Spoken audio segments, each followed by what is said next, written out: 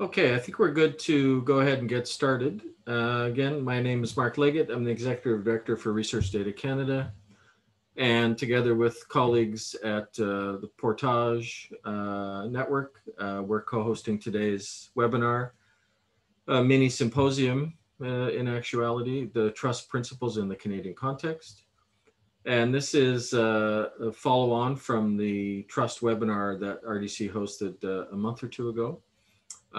So we're happy to be able to take a little bit of a Canadian view on these new emerging principles, or as I like to call them, sibling principles to the FAIR principles that we're all quite familiar with. Next slide, please, Robin. And next slide. So this is our agenda for today. So I'm just going to spend a couple of minutes highlighting how we're going to deal with the questions and answer piece.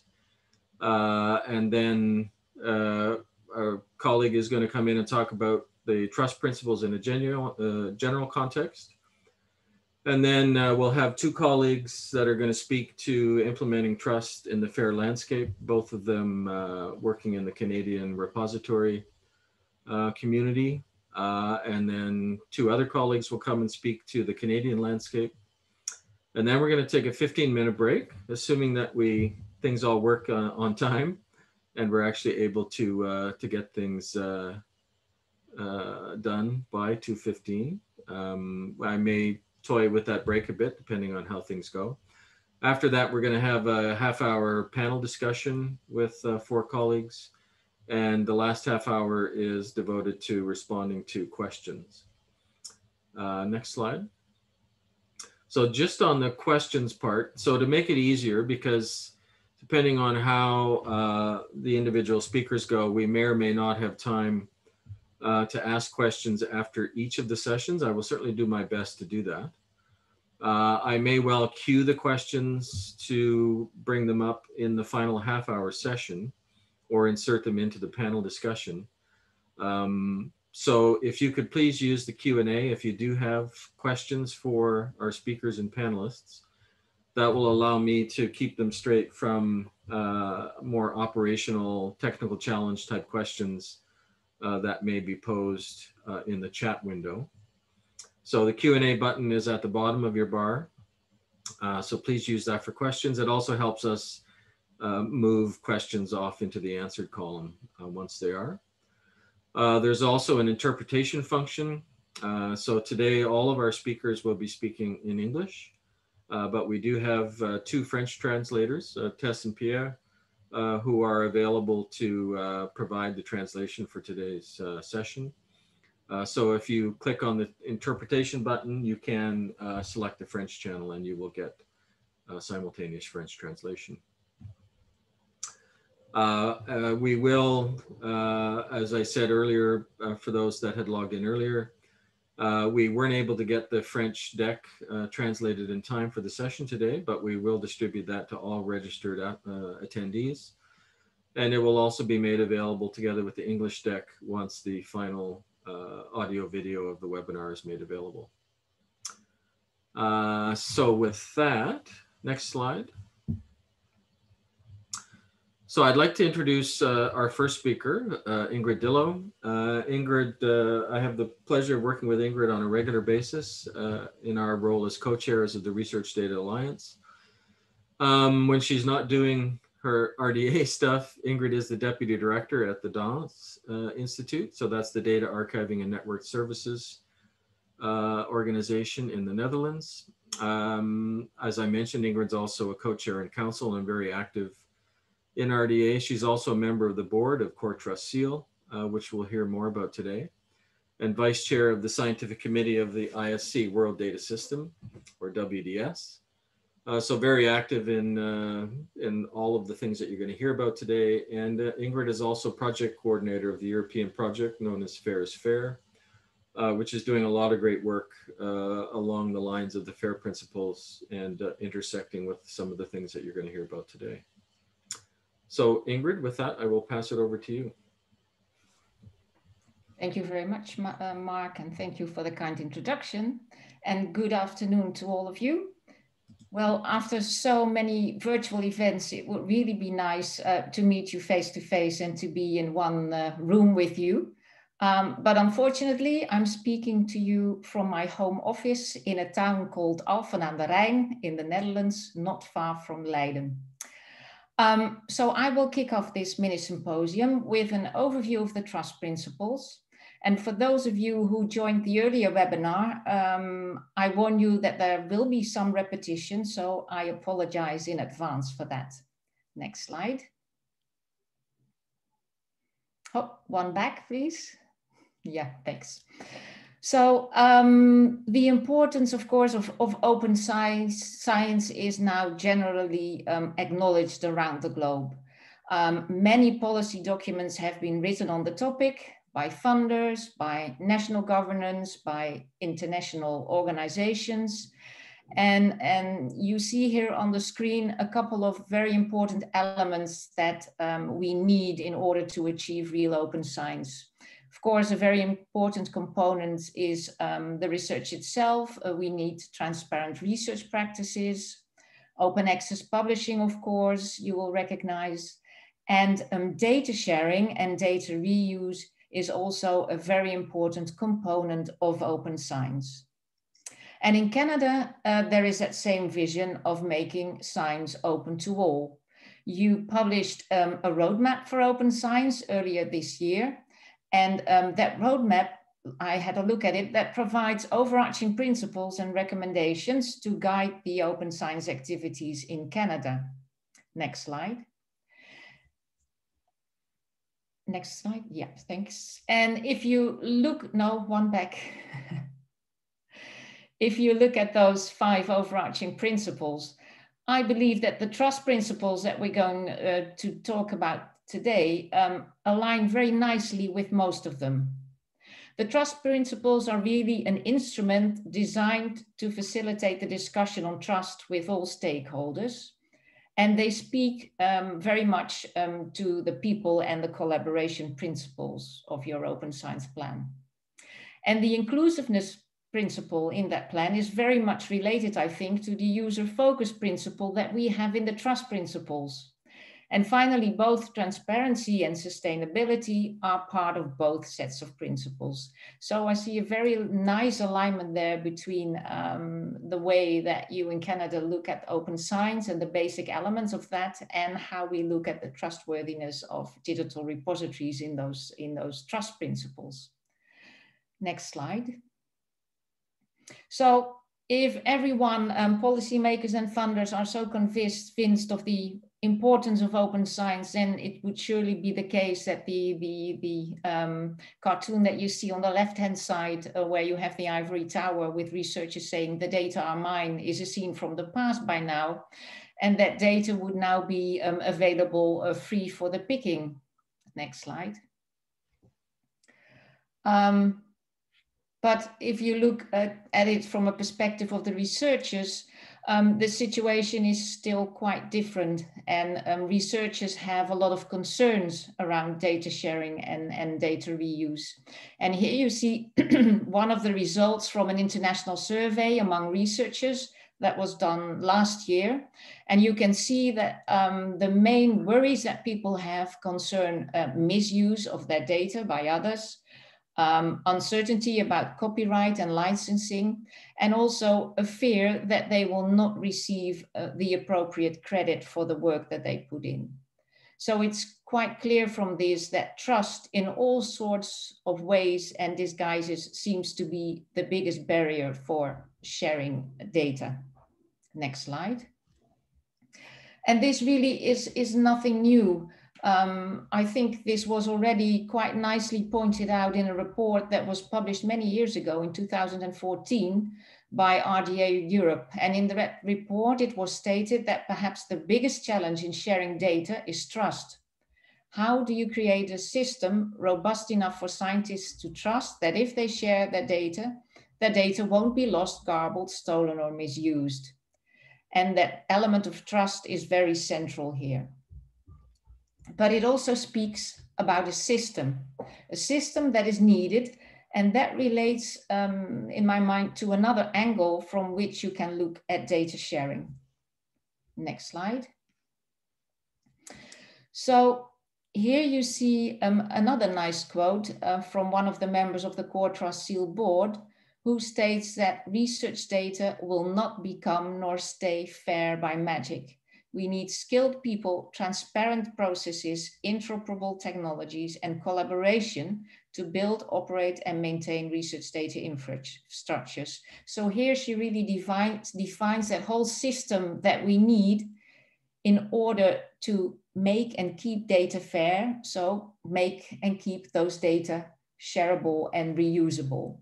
So it's very important to see that we need that whole complex, and that we need the stakeholders involved, and especially the researchers, to also have trust in that system.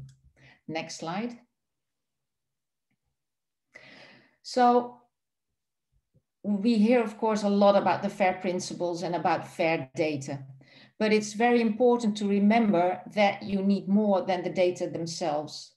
Here you see on the left-hand side of the slide a couple of the metrics that have been defined under the different FAIR principles. So for example, if you look at the findable principle, there's a metric on the availability of persistent identifiers, and on the fact that metadata and data should be registered or indexed in a searchable resource, etc., etc.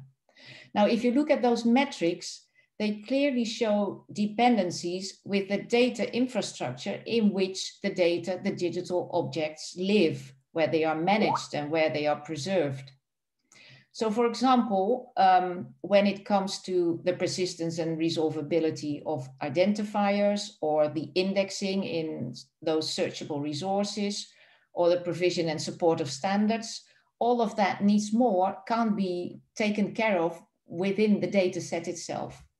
And furthermore, data repositories also provide all kinds of, you could say, procedures, like retention policies and expert data curation, and also, of course, the long-term preservation that is needed to maintain the fairness of data objects. So all of these dependencies really mean that you need a whole fair data ecosystem with all kinds of components to make sure that the data remain fair over time. And that ecosystem is depicted on the right-hand side of this slide. And the repositories play a very important role there. Next slide. So to my mind, fair and trust are a perfect couple.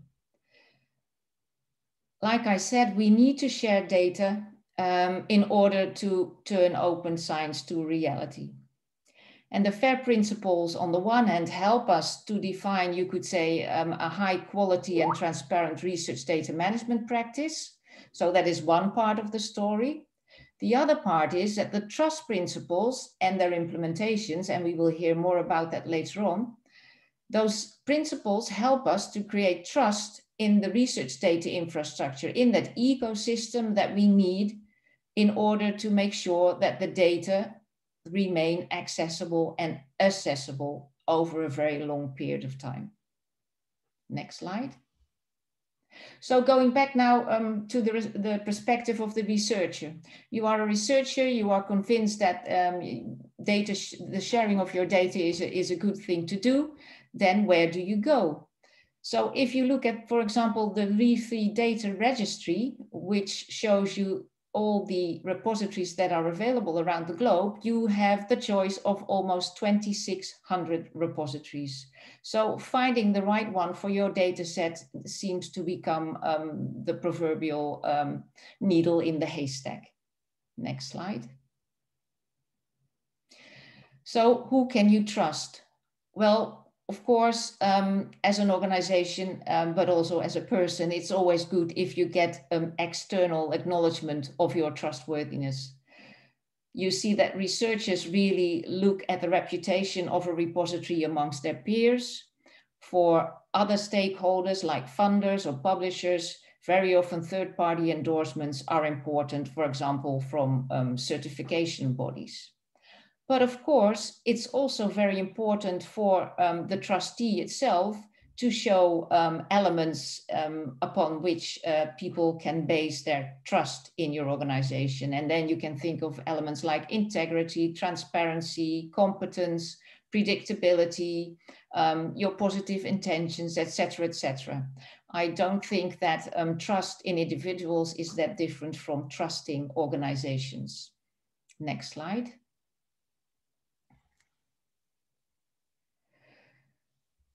So then, how, in that sense, those elements really come back also in the trust principles, and the trust principles provide a kind of guidance for repositories to achieve that trustworthiness. So now a little bit more close, let's have a closer look at those trust principles themselves. How did they come about? They are really the result of a community effort. And I think I can't stress that enough. This is really something that emerged bottom up. And the umbrella for that was the Research Data Alliance. A couple of people within the Core Trust Seal board started off the discussion on defining, possibly defining principles like this. And that discussion was taken under the wings of the interest group of certificate on repository certification in RDA. And over the course of 2 plenary conferences of the RDA, there were a lot of discussions in that group, and a trust white paper was produced on the basis of those discussions. And over a period of time, we had a couple of community consultations and received many public comments on the work that we did. And in the end, all of that resulted and was transformed into a paper in Nature Scientific Data. And that paper was written by 19 co-authors. And this was a very nice and diverse group of people. The people involved came from 4 continents, 8 countries, and represented a very diverse stakeholder group. And we also represented very different scientific domains. So all in all, that was a very firm and diverse basis for this community effort.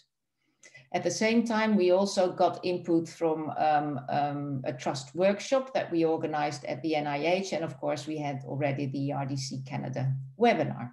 Next slide. So here you see, once again, in a timeline, the work and the steps that we took, the work that we did to come to the trust principles. And you can see that it, all in all, took, I think, 1.5 years. And from several versions of the white paper, we finally ended up with the publication of the trust principles in Nature Scientific Data. Next slide. So what were the motivations behind the principles? The principles are really very high level, and they are primarily meant to facilitate the discussion on these topics among stakeholders, and also to guide repositories in the right direction to achieve trustworthiness. And it's very important to stress that the principles are by no means meant to replace any standards or criteria or best practices. They really are the level above those standards and criteria and practices. And in a way, we have done a kind of backwards engineering if you compare it to the FAIR principles, because the FAIR principles started off with the FAIR principles themselves. And after that, we have seen over the last years all kinds of implementations and criteria and best practices and tools developing from the principles. But with the trust principles, it's a bit the other way around. We already have certification mechanisms and best practices, but we have tried to define this higher level above all of that in order to facilitate that discussion. Next slide. So here again, I'm not diving into this, this overview in detail, but it shows you that we already have quite a crowded landscape of different certification mechanisms and frameworks and models. And over time, we have taken different steps and different methods and assessment tools appeared. and sometimes also disappeared because a core trust seal, we are going to hear more about that, is in fact a merger of two predecessors, the certification requirements of the World Data System and the Data System of Approval. Next slide. So what exactly do those principles tell us? Here you see them again. So trust stands for transparency, responsibility, user focus, sustainability, and technology. And again, the trust principles are focused on repositories, whilst their sibling FAIR principles are focused on the data set. Next slide. So since the publication of the principles, I think it was in May, we have already seen a lot of impact. There is the possibility for organizations to endorse the trust principles, and this can be done on the RDA website. And you can see here that already over 30 organizations have done so. And that is really wonderful news. And next slide. We also see that there is a lot of interest in the trust principles. So the article is doing very well when it comes to the attention score. And you can also see on the map that the trust principles have been picked up in different parts of the world. And that is also great news. And I think that is also the added value that undertaking such an initiative under the umbrella of RDA brings you. Next slide. So let's quickly go through the different letters, through the different principles. So the T stands for transparency. Transparency includes the organizational transparency on the one hand and the data transparency on the other. And I personally believe that transparency is really vital, critical to trustworthiness. You need to be open, completely open of what you can do as an organization, what you can deliver, but also what you cannot deliver. And it's better to be open and transparent about that than not to show and do promises that you can't keep. So key concepts under this principle are that you need to have a good terms of use, that you need to offer a minimum digital preservation timeframe for the data holdings, and that you, in some cases, if you handle, for example, sensitive data, that you also need to show that you have the capacity to take that responsibility. Next slide. If you look at responsibility, it is clear that as a repository, you are responsible for the authenticity and the integrity of the data over time, and also for the reliability and the persistence of your services. And very key to that is that you also adhere to what is relevant to your designated community in terms of metadata, in terms of curation standards, etc., etc.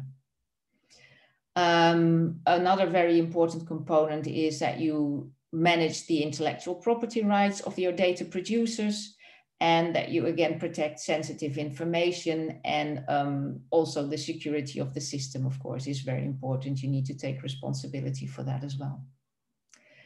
And then if we go to the next letter, the U, standing for user focus, is the middle letter in the trust word. And that is also very symbolic because in the end, the user needs to be central in everything that the repository does. It should follow the norms of its community or the communities that it serves, and it should comply also with the expectations that that community has. So the repository should really be focused on its designated community. And again, there are a couple of key concepts that are mentioned in this framework, like the importance of implementing relevant data metrics and making them available to users, providing community catalogs for the discovery of the data, And also very important to also monitor the developments within your community and the expectations that people have and respond to them in the services that you provide. From the U, we go to the S that stands for sustainability. Next slide. And this, of course, is about the long-term sustainability of the data holdings themselves, but also of the services and even of the organization, the repository itself. And key concepts when it comes to the organization, for example, are the need for a business continuity plan, disaster recovery plans, succession plans, etc. Another very important aspect, of course, is the sustainable funding that needs to be available in order to create long-term sustainability. And of course, it's also about providing governance for the long-term preservation of the data so that they remain discoverable and accessible also in the future. And then finally, we have the T, standing for technology. So the data and the services need to be supported by an infrastructure that guarantees the persistence and reliability of the services. And infrastructure here is not only technology, and then I refer again to the quote that I showed you about that whole system. It's also very much, of course, about the people and the processes within the repository. Next slide. So I think I have given you a quick overview, hopefully, of the trust principles and how they came about and how you can place them in the wider context, both of the FAIR principles and of the whole discussion around open science and data sharing. And I'd like to end with acknowledging again the input of so many people that have been involved in this community effort. And finally, a very special thanks to my colleague Dawei Lin, who you will hear later on today, for allowing me to build on this slide deck. So thank you very much. Thanks, Ingrid. And I know you've kept us on time, so I'm tempted to pose this one question that's in the chat, which I believe Dawei is typing a response to, but you may want to give it a try live. Minimum preservation time. Oh, no, he's answered the question. It's just disappeared from my screen. So, well, he will undoubtedly have given a very good answer. I trust. All right. Well, thanks, Ingrid. And as I said at the top, if anybody does have any questions, please feel free to type them into the chat. Sorry, the Q&A, and we will do our best to insert them at the appropriate time. Okay, so I'd like to now introduce our next speaker. So we have two speakers that we have lined up to provide the Canadian context. And they're both colleagues who work in specific domains and are actively working with trusted research infrastructure, including data repositories. So our first speaker is Raina Jenkins, and Raina is the Data Stewardship Manager at Ocean Networks Canada in Victoria. She's been closely involved in metadata management, data acquisition, expedition support, and interoperability initiatives at Ocean Networks Canada for more than a decade. She is active within the research data management community through working groups and committees, including as a board member of the Core Trust Seal. She received her Bachelor of Mathematics in Applied Math from the University of Waterloo and her Master of Science in Ocean Physics at the University of Victoria. So Raina, I will pass it over to you. Thanks, Mark. So I'll be covering basically two topics in my presentation today, a little bit about the Core Trust Seal and as well about how we are implementing some of the trust principles at Ocean Networks Canada. So next slide.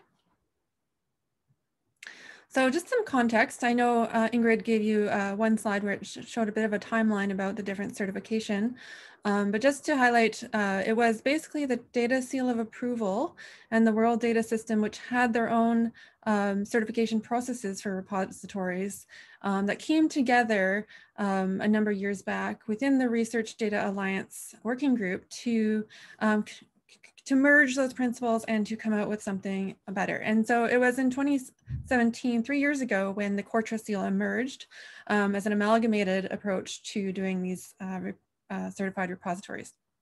So in that framework, there's 16 requirements, which are the repository that's applying would self-assess themselves with their responses. And then that would be reviewed by 2 members of the Portage seal community. And if there is some answers that need some clarification, they'll go back and there'll be a chance for some back and forth for the applicant to revise their content. But all these applications, once they make it through and are actually publicly available, which is a great resource if you're about to apply or thinking about applying, there is a fee, €1,000, but this is not a make money organization. This just helps cover the basic costs. It's really reliant on the in-kind contributions made from the board members and also all the reviewers. So each requirement, as you're going through the process, there's a compliance level from 0 through 4, and you must be at 3 or 4 in order to actually end up with the certification, but or not applicable in some cases, but that's rare. And then those compliances are either not applicable, the concept is not even considered yet, it's a theoretical concept, you're implementing, or it's fully implemented. So it's basically you're looking for that the requirement is being implemented or already implemented.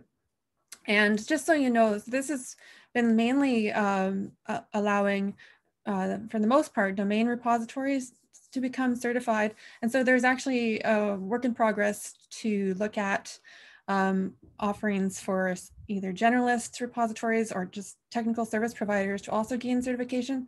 So this is an underway evaluation. And so I would expect to see something else coming out in the next couple of months. There has already been some community feedback opportunities. So watch for that. Next slide. And so just to give you a sense of these requirements, which are reviewed on every 3 years. And so we actually have a newer round of requirements that is effective till 2022. And they're broken into kind of 3 areas. One is the organizational infrastructure, another is the digital object management, and another is the technology. And if you actually did a mapping, you could map each of these 16 requirements to one of the trust principles or overlapping. So that's a bit of an exercise one can do. But for each requirement, there's basically a short statement about what is that requirement. So I gave one example here about data integrity and authenticity. And then some guidance that's available for what is meant by that in more detail. And actually, if you're looking online at the Portage Seal website, there's even a more extended guidance which goes into further detail. So there's quite a bit of information there about to guide the applicant and what is meant by that requirement. Next slide. So we are pleased also to announce this fall that we did actually reach our 100th certified repository. Last I looked, and this might have changed, but last I looked, we were actually at 101. But this is a big milestone that we reached this fall. And so there was a press release and you can actually see the application online. And this is just a screenshot showing a map of the Portage Seal repositories.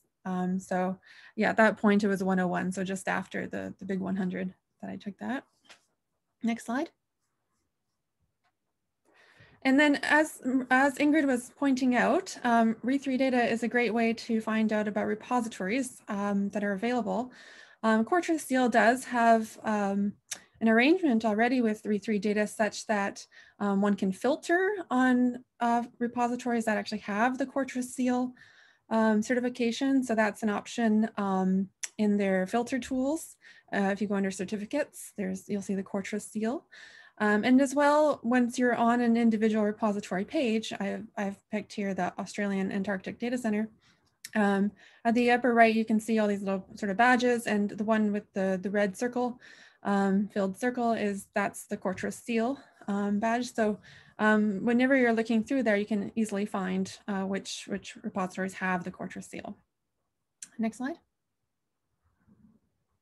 So just to start to talk to you about what is Ocean Networks Canada doing, I'll just give you a bit of quick context about Ocean Networks. So for those of you that don't know, we operate ocean observatories, various platforms off all the coast of Canada, as well as we serve as a repository for third-party infrastructure and data sets in the ocean data realm.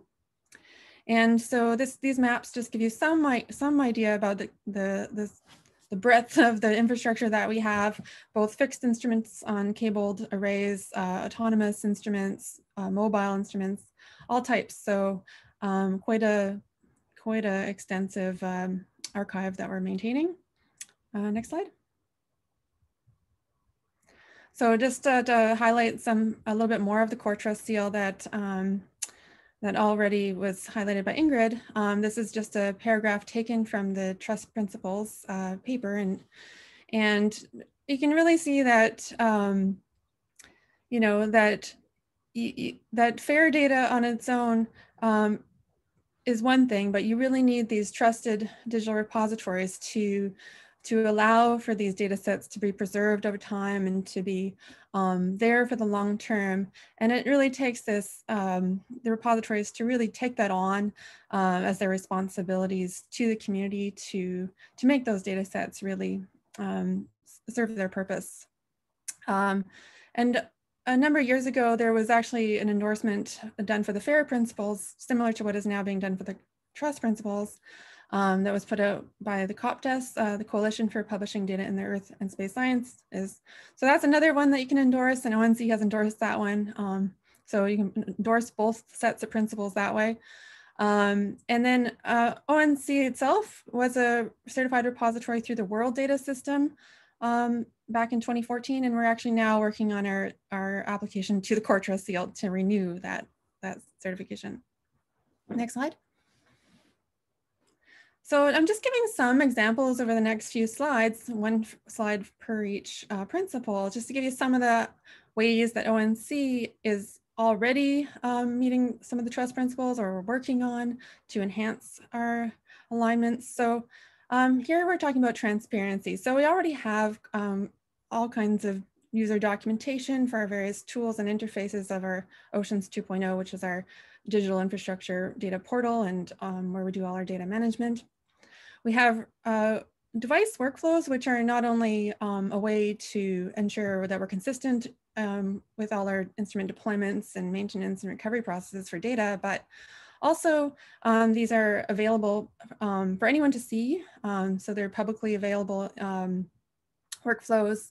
So that's an added aspect of transparency. We have data agreements with our third-party partners such that really outline what attributions we'll be disseminating with the data, and if there are any restricted data concerns for sensitive data, that would be contained within that as well. And we've also recently implemented a data versioning framework, which is going to be allowing us to give more provenance on when we make changes to the data, why we made those changes and what was the extent of those changes. And then one thing we've also put a lot of effort into is our relationships with First Nations, and in doing so, we have a number of staff that has taken the OCAP principles as training, and this is something that more and more of our staff continue to take such that we can enhance our policies for those communities. So we are working on a revised data policy. This question about licensing and sensitive data, this is coming up more and more, and so we're revising our data policy to help align with the more current practices. And as well, we're always, looking to serve new data sets and types of instruments. So that's something that we're always continuing to work on. Next slide.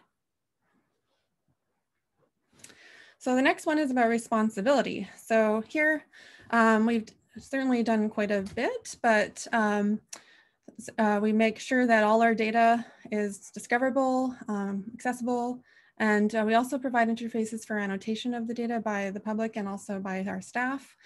Our data is available in non-proprietary formats where possible, and we are serving our metadata with ISO 19115 formats. So recently, we also added in data site DOIs and RORs, and actually more on that topic will be next week in a webinar with Portage. So check that out if you're interested.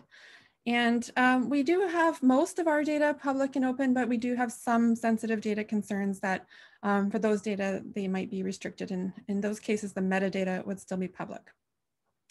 So we're always making enhancements to the tools. Right now, there's active tool work going on for some of our passive acoustic and underwater video interfaces, but always more and more, and hope to get in more persistent identifiers, improve the performance of our tools for the data access. So this is a continued effort for sure. Okay, next slide. And the user focus. So here we really actually put a lot of emphasis on this at Ocean Networks Canada.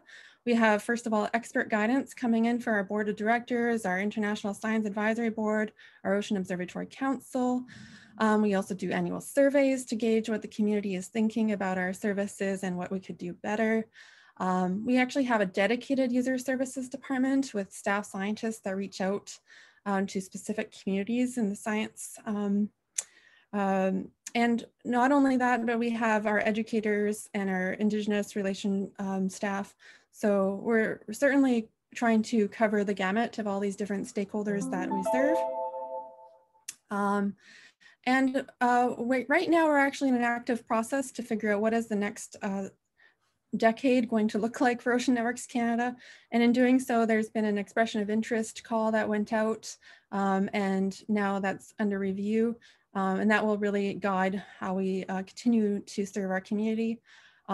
But the other thing is ONC is super involved in all kinds of working and expert groups, both for the research data management, but also in the science realm and other areas as well. So this is something that we do pay a lot of attention to, make sure that we are always responding to the community and thinking about interoperability as well.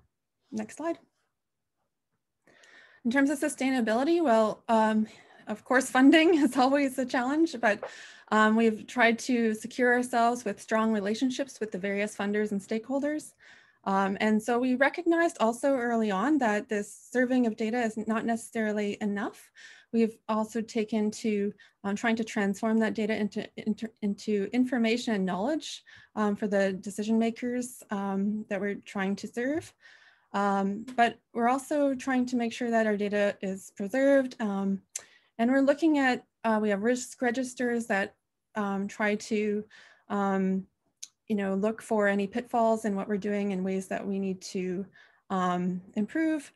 So overall for sustainability, I think that we're doing fairly well, but the funding, even though we're quite secure, it's always a continued challenge. And we're working on our final match funding for our last award of the Major Science Initiative funds right now. Next slide. And then the last one here is technology. So here, the most of our technology is really wrapped up in our Oceans 2.0 infrastructure, which handles all the data management, the data access, the data curation. But there's also a host of other tools that we're using in the organization that we have to keep that in mind. Things like our ticket tracking system in Jira, where we store our documents in Alfresco, all kinds of tools that we're using. And then cybersecurity is also a big topic, especially not only for our data, but also for our marine infrastructure. And so there's this pretty strong policies in place for that. And then in progress, we have a number of things going on, but one thing is, you always have to maintain that equipment. And so we're looking to replace quite a bit of hardware in the next year or so for those that are reaching end of life expectancies. So next slide. So I just wanted to also highlight in a single slide here that ONC is also involved in the Canadian Integrated Ocean Observing System, which you may have heard about already. I suggest looking at the Portage Network webinar that was recorded back in July if you wanted to know a bit more about that. But in this arrangement, we're also trying to adhere to trust principles, maybe not to the same extent with all the repositories getting certified, but we're keeping this in mind. So for instance, we have this common metadata profile we're allowing the data access through this non-proprietary formats and interoperable web services of OpenDAP. The data policy, we're framing our data policy around the core trustee requirements to make sure that we at least acknowledge them all, even if we're not quite meeting them all. And then we're recommending CC BY licensing throughout, and they're also looking at the emerging traditional knowledge and biocultural labels for Indigenous partner data sets. So that's something we're evaluating and trying to see if that's going to be effective. And then for interoperability, we're also looking to partner or to contribute data sets to the Ocean Biodiversity Information System. So we're doing a number of activities there as well. So basically, I just wanted to thank everyone again for paying attention. And if there's any questions, I'd be happy to answer. Thank you, Raina. And it's really nice to see the adoption or recommending the use of the TK and BC labels. I think that's a really important way to ensure that the data that our infrastructures steward is sensitive to Indigenous data sovereignty. We've had the pleasure of having translation from one of our translators, Tess. So thank you very much, Tess. We have been having some technical difficulties, as you may have seen in some of the public chat context. So I'm actually going to have to stop the translation. Translating is a very taxing activity, as you can well imagine. And because of the technical difficulties, we're going to have to move to a single English track. So many apologies to our French colleagues who were taking part in the translation, but I guess that's the nature of online virtual meetings and technology today. Our next speaker in this two-part series is Brian Corey. Brian is the technical director for the iReceptor and iReceptor Plus projects. iReceptor is a platform for finding, searching, and analyzing genomics data from the adaptive immune receptor repertoire, which he will talk about. And iReceptor works closely with the AIRR community, which is what that previous phrase acronym is for, to set standards for data sharing in this domain, and with the goal of establishing the AIRR Data Commons, a network of fair and trusted AIRR standards compliant repos. And I should also add that Brian has been very active, or was an active participant in the Research Data Alliance COVID-19 guidelines and recommendations effort. So Brian, over to you. Thanks, Mark. You can see my screen okay? Yes. Okay, so yeah, I'm gonna talk very briefly about the iReceptor platform, but this is mostly about our journey from fair to trust. We're not, I think we've reflected on the trust principles, but have not gone down that certification process. So it's more of a reflection on kind of where we're at today. I'm going to start off a little bit with a background on kind of the domain. So we're in the domain of immunogenetics, which is essentially the genetics of our immune system. And I think this is very timely, obviously, because of the COVID-19 pandemic, of course. Everybody's hearing about B cells and T cells and SARS-CoV-2 proteins and things like that. Well, that's the type of data that we're storing in our repositories. So basically, AirSeq data, the data that we store, are B cell and T cell receptors of the immune response. And the goal of this research domain is basically about personalized immunotherapy, so help my immune system fight my disease. So a typical vaccination is a very broad spectrum. Everybody gets the same vaccine, and the goal of personalized immunotherapy is that my system will help fight my disease. So it's a very personalized approach to fighting disease. One of the drivers of the problem that we're facing is there's this data deluge from next generation sequencing of the immune response. Normally I would spend 10 to 15 minutes talking about this, but I'm just going to wrap this up at a high level and say the data sets are very, very big, and the immune system and the immune response is very, very complicated, and it's very hard to understand. And so I don't have time to go into the details. But I think one of the important things to point out is that for researchers to do research, they can't just use the data that they generate on their own. They need to be able to reuse data from other researchers to derive new insight.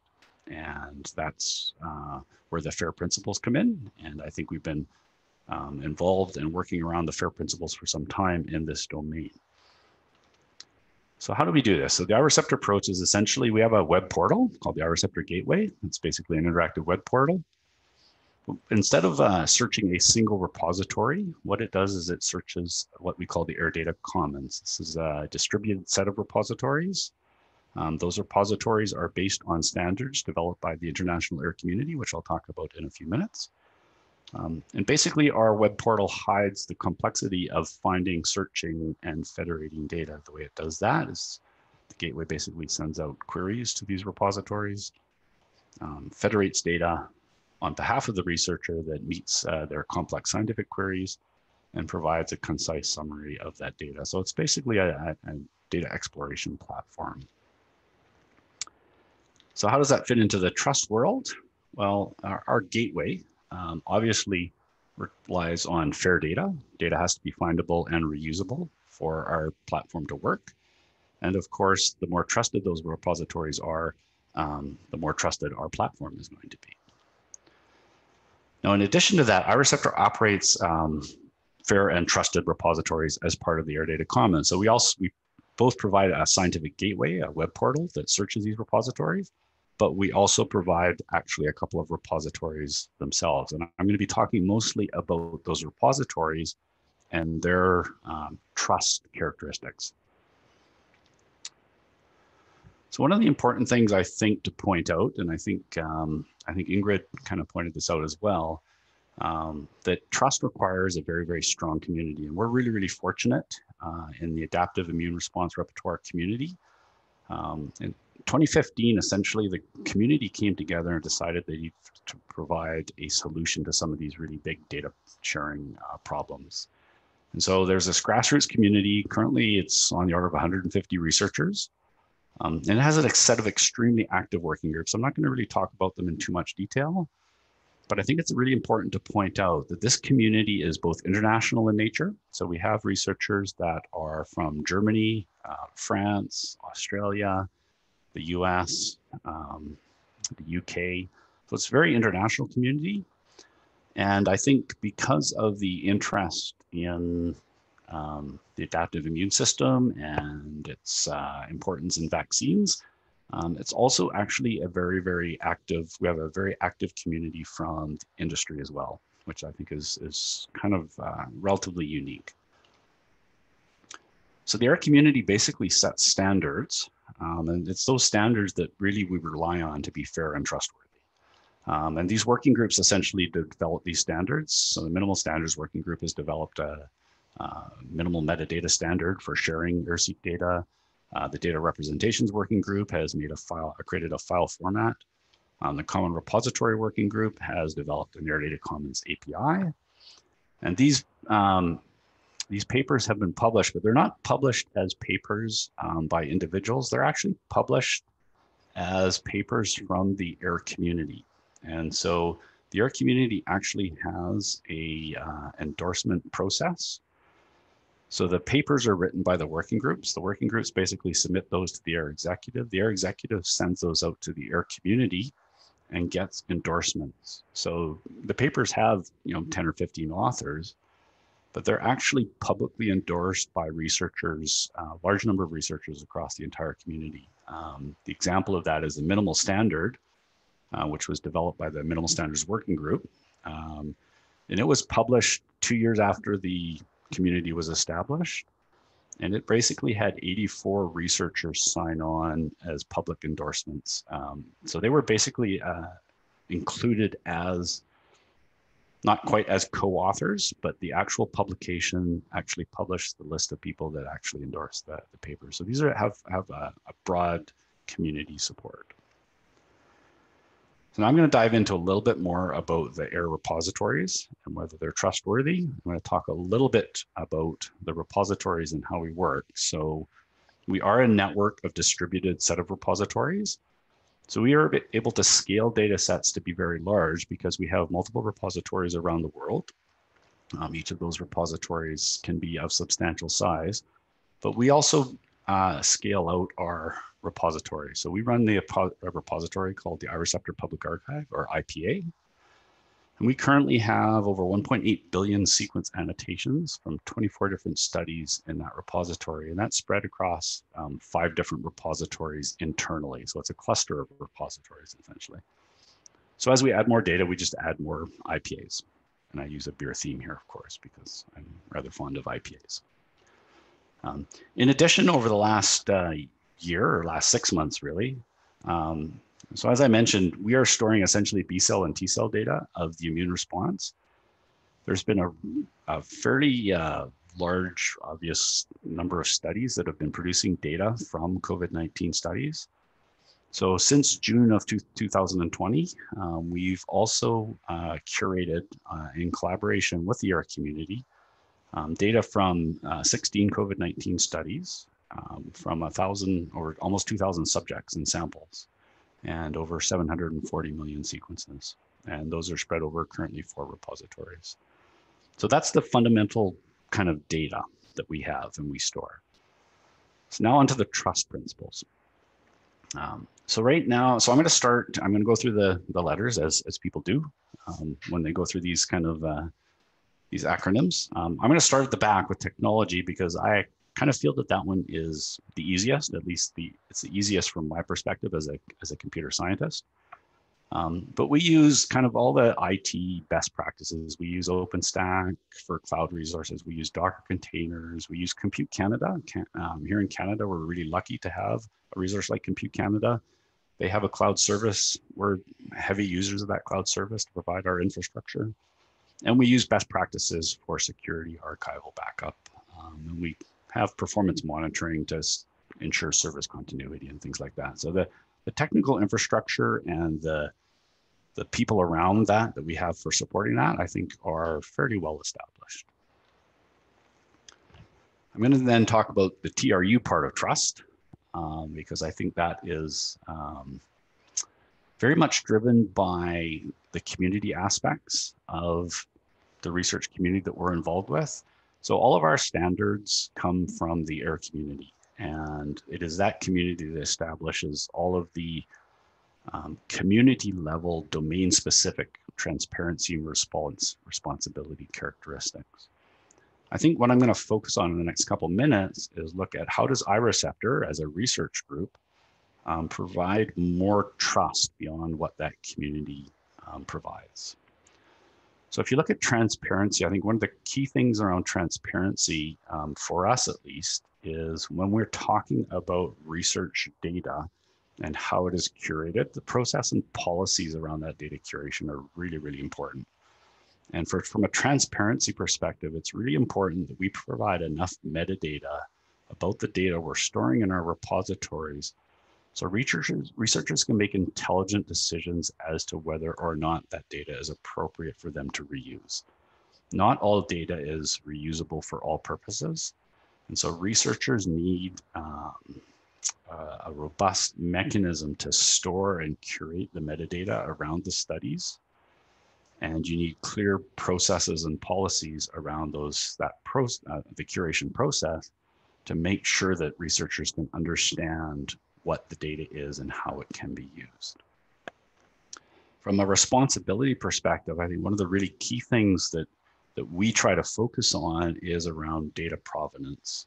And so one of the key things that we want to make sure, so data come from, we get data from studies, and we put that in our repositories. Mistakes get made.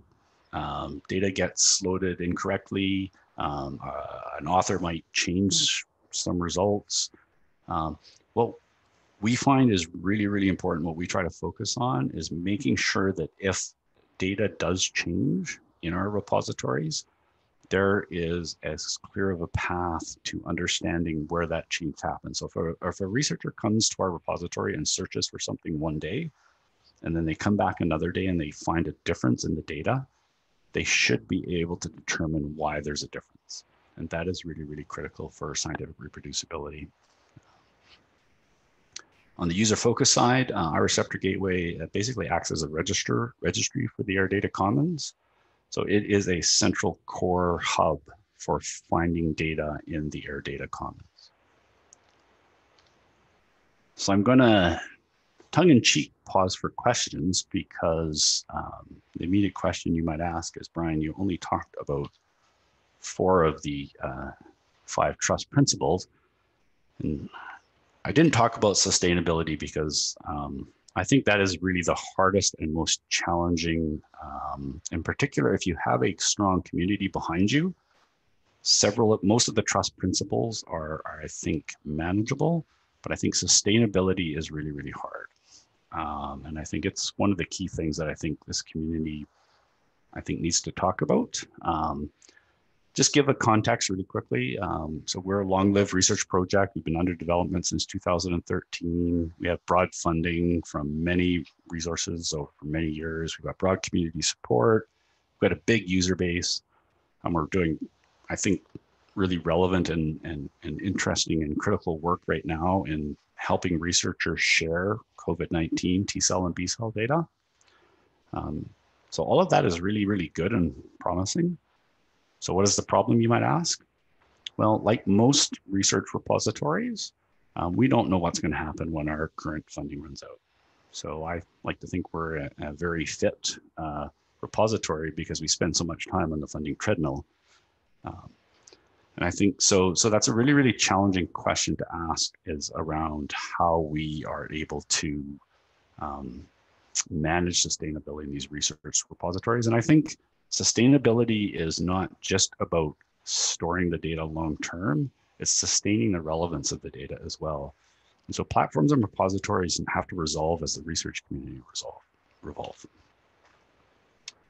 I'm just going to wrap up with just 2 trust-related things to ponder.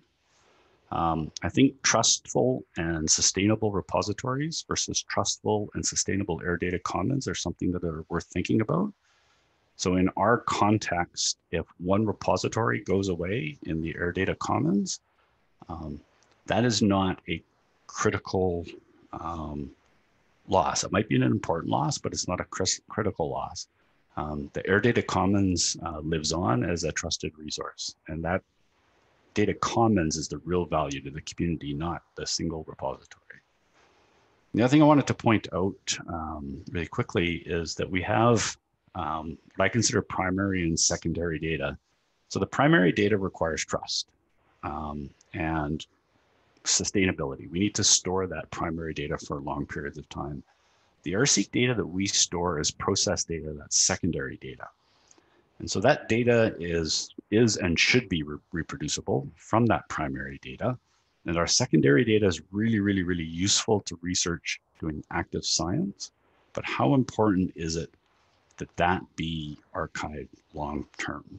And so I think there's some interesting questions to ask about how the trust principles apply to secondary data as opposed to primary data and whether there's any differences there. And on that note, I'll wrap up.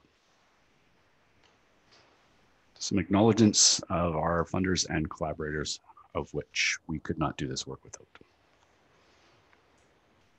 Thanks, Brian. Thanks, Brian and Raina. It's always interesting not just to hear how specific domains are handling some of these trust principles, but also the complexity of the data and how it leads to a different lens to view things like sustainability. So thank you both very much.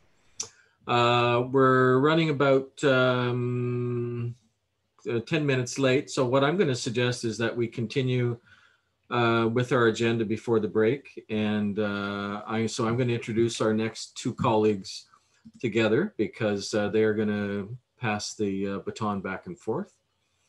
And once Lee and Corinne are done, then we will have our break, and I'll figure out where we are time-wise, but we may move it down to a 10-minute break to make sure people have a chance to do what they need to do during that break. So Lee Wilson. Lee is one of our 2 presenters. Lee is the service manager for Portage, the national library-based network launched by the Canadian Association of Research Libraries, or CARL, with the goal of building capacity and coordinating research data management activities in Canada, and is currently funded by the new Digital Research Infrastructure Organization, or as we affectionately call INRIO. Corinne is a recent arrival at the Portage team. She's a project officer at Portage. She's a library information management and archives professional, experienced in digital archives management and preservation, and she also holds law degrees in civil and common law.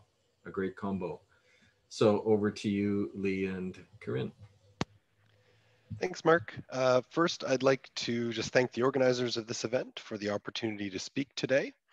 For our portion of the symposium, Corinne and I will be providing a sort of a broad overview of data repositories in the Canadian context, so sort of a 10,000 feet view, and the efforts being undertaken by Portage and other partners in this space to promote and establish the trust principles in Canada. Next slide, please. So we are here representing the Portage Network, which is an initiative of the Canadian Association of Research Libraries that was launched in 2015. Portage is dedicated to the shared stewardship of research data in Canada through the development of a national research data culture, by fostering a community of practice for research data, and by building national research data services and infrastructure. And we do this work through our network of experts and with infrastructure partners to provide training, tools, and services to the Canadian researcher community. Portage, through Carl and alongside Research Data Canada, has endorsed the trust principles as well. Next slide, please. The network of experts is critical in all the work that we do. It helps us to develop resources, provide expert advice, and practical help to assist with the management of research data at every stage of the life cycle. And our expert groups and working groups touch on things like data curation, planning, discovery, preservation, sensitive data, and repositories. We also have a research intelligence expert group that sort of sits above all of this and is dedicated to increasing our understanding of the ecosystem and its needs through tools like surveys and environmental scanning exercises. The experts that populate our network include librarians, data management professionals, as well as institutional research officers and members of government and NGO organization or non-governmental organizations. Since it began in 2015, the network of experts has grown to include over 130 experts across 60 organizations. Next slide, please.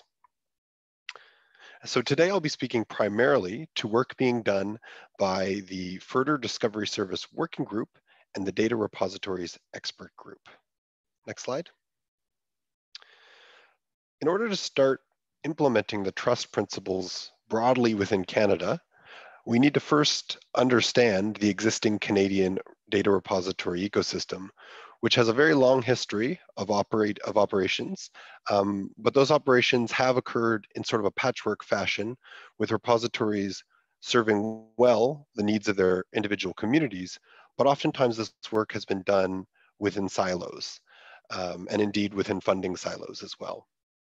The Federated Research Data Repository, or FDR, Discovery Service Working Group, is currently engaged in an environmental scanning project to try to better understand the Canadian repository landscape. The raw data for this analysis was derived from re3 data, fair sharing, and other repository registries and sources.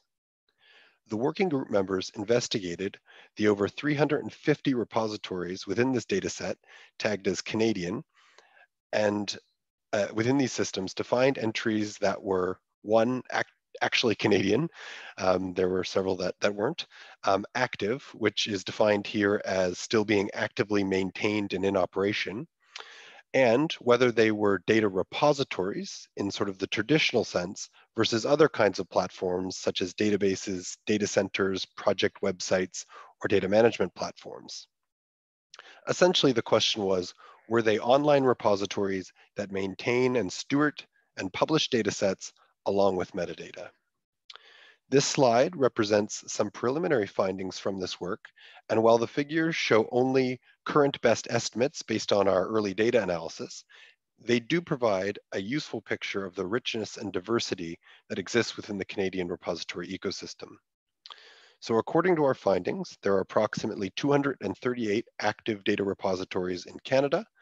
112 are government repositories that have what we call a generalist focus, which means that they accept any and all types of research data. 56 are institutional data repositories with a generalist focus. 70 are domain-specific repositories, or repositories that have a particular disciplinary or domain or subject-specific focus. And of this subset, 35 are government repositories with a specific domain focus or topic, and 35 are domain-specific repositories from research organizations. So for example, Ocean Networks Canada. Next slide, please. In addition to trying to gain a clear picture of the current repository landscape so that we can connect with and provide better supports to these important research platforms, the Environmental Scanning Project aims to identify repositories that will be suitable for indexing within FERDR, Canada's National Metadata Aggregation Service. So broadly speaking, as a national discovery layer, FERDR's goal is to make Canadian research data more fair, but as Ingrid and others have suggested today, fair and trust are so closely linked, this means that our efforts are also helping in the movement towards a more trustworthy repository ecosystem. FERDR's national discovery layer has several benefits, both for researchers and the repository community writ large. We've developed a custom metadata harvester to work with different platforms and standards, allowing us to aggregate metadata from different repositories. This improves the discovery of Canadian research data by making metadata findable within a single search interface. And thinking about the trust principles, this helps to increase the transparency of repository holdings in Canada, as well as touching on the user focus aspect of trust. Instead of having to search multiple locations, a researcher can use FERDR as a community catalog to search across all of the repositories we harvest. The harvester itself represents the technology T in trust by providing infrastructure to create interoperability between disparate repository platforms and technologies. FERDR also benefits existing repository sites by driving traffic back to them, since each search result within FERDR will link back to an original data source. These clear ties back to the source repository helps to promote the responsibility component of trust by clearly demonstrating the authenticity of individual repositories' data holdings. Finally, thinking again about the transparency in trust, we're able to use the index that we've created to provide a metadata feed to international aggregators as well as Canadian partners. FERDR's metadata will be included soon within the OpenAir Research Graph, which is an EU initiative and one of the largest open access collections of research outputs. We also provide a feed to the Data Citation Index, which is part of the Web of Science, as well as the ProQuest Central Discovery Index.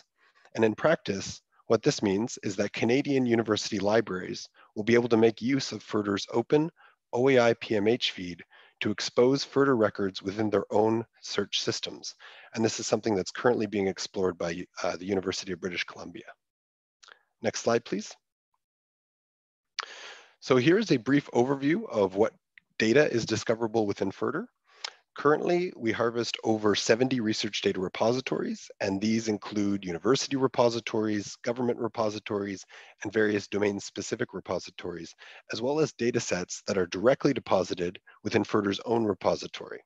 So just to give you some examples, university repositories within FERDR include Scholars Portal dataverses, as well as other institutional repositories.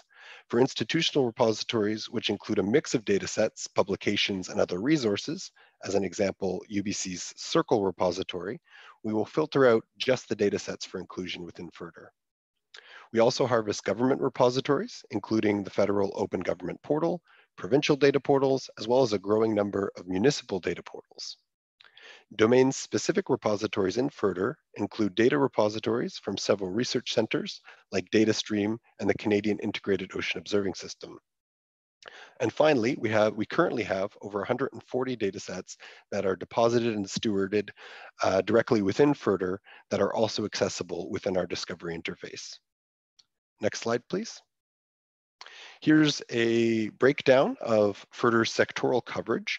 While most of our partnering repositories come from university libraries, we're also connecting with a number of domain-specific and government repositories. We expect that these numbers are going to be growing in the coming years as we identify and connect with other suitable candidates for harvesting. Next slide, please. So for the remainder of our presentation, we will be speaking to another initiative that's emerging out of our network of experts. To further the goal of facilitating coordination and building trust among Canadian repositories, the Data Repositories Expert Group, or DREG as it's known, brings together representatives from key repository stakeholder communities to provide high-level coordination for the platform-specific working groups and to bring a broad and cohesive approach to repository development in Canada.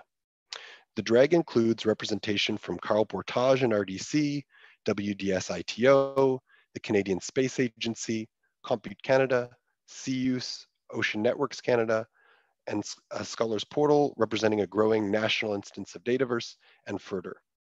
And now I will turn it over to Corinne, who will talk about a major initiative being led by the DREG that will help us to bring the trust principles to Canadian repositories. Thank you, Lee, and hello to everyone listening. Can you all hear me? Yes, good. Yes, so I'm Corinne. As Mark mentioned, I'm a project officer at Portage, and I'm going to be pleased to tell you about the new project that we're undertaking with the oversight of the Data Repositories Expert Group that Lee has just outlined. Can we go to the next slide, please? So this is the first time we are speaking publicly about this project. So if you're listening today, you have the very newest and latest information about this from us. We're quite excited about it, at least I am. The project has come about because some folks at Portage and on the expert group saw an opportunity to support repositories that may be considering certification as a trusted digital repository. So whether they're doing this as a strategic objective to gain the confidence of their stakeholders, to improve systems and processes internally, or to achieve any of the benefits that repositories that have pursued certification have reported. So we're calling this the Portage Seal Repository Certification Support Pilot Project. And that is a mouthful, but the key word in there I would say is support. That is really going to be our role in this. We want to support repositories that are pursuing certification or at least pursuing compliance, closer compliance with the Portage Seal certification requirements, whether those are finally achieved during the process of the project or not.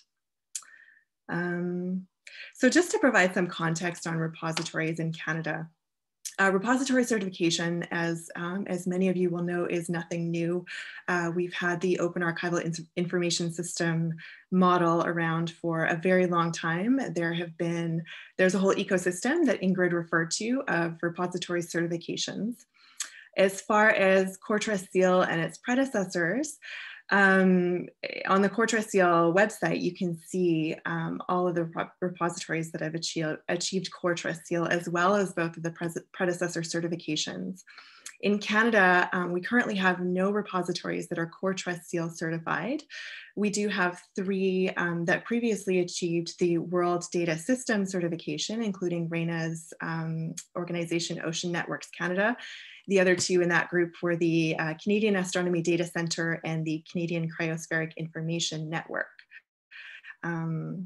So we don't currently have information on how many repositories could be interested or are planning to pursue or are pursuing certification, but we hope to find out a little bit about that through this project and to support repositories that might be interested in doing that. So against that backdrop, we at Portage and on the Data Repositories Expert Group see this project as a way to advance the trust principles and strengthen repositories in Canada by supporting a designated cohort of repositories in progressing toward compliance with the Portage Seal certification requirements and achieving certification where it's feasible in the timeframe of the project. Portage Seal is a certification we have chosen for a couple of reasons. It's probably evident by now that it's a community recognized certification that has gained significant uptake worldwide. And as a core level of certification, it's comparatively less resource intensive than extended or formal certifications to implement. But it can also be used as a foundation for pursuing those further levels of certification should the repositories wish to do that. We can go to the next slide, please. So this will be the first time we undertake this kind of support project for repository certification in Canada, but we do have some successful models to look to for inspiration. So there have been successful projects undertaken in Europe, one of which Ingrid's organization was an important partner, and also in Australia. So the idea for our project is that we would like to provide both funding and direct support for a series of objectives. First, we would like to provide a little bit of additional openly available training before the main part of the project proceeds on repository certification and core trust seal. So look out for a webinar that we will be organizing in December that will be openly available. Next, we'll be putting out a call for applications and undertaking a selection process for repositories that would form the cohort for this pilot project. With the cohort assembled, we'll provide coordination and facilitated workshops through which participants will complete the self-assessment that is the foundation of the core trust seal certification process. In addition to providing coordination and support, we'll fund the administrative fee that someone mentioned is €1,000 for 3 years, the 3 years that the certification is valid for those repositories that do submit their application and go through the assessment process. We also expect to possibly have some funding available to support participants in filling gaps they identify during the self-assessment. We're still working at the details of that. Through the pilot, we also hope to build a community of repositories that will be able to advise and support other Canadian repositories that might seek certification in the future. And as a final objective, the self-assessment and application process should allow participants the opportunity to provide feedback to Core Trust Seal that can then feed into this community-driven standard. Slide, please. So this is just the rough timeline that we have envisioned. We're currently in the project launch phase, which means for now the planning phase. Early in the new year, you can expect to see the call for applications issued through various channels. Our selection committee will be convening at that point to review the applications and complete the selection by the end of March. The bulk of the work of self-assessment will take place from April to December of next year.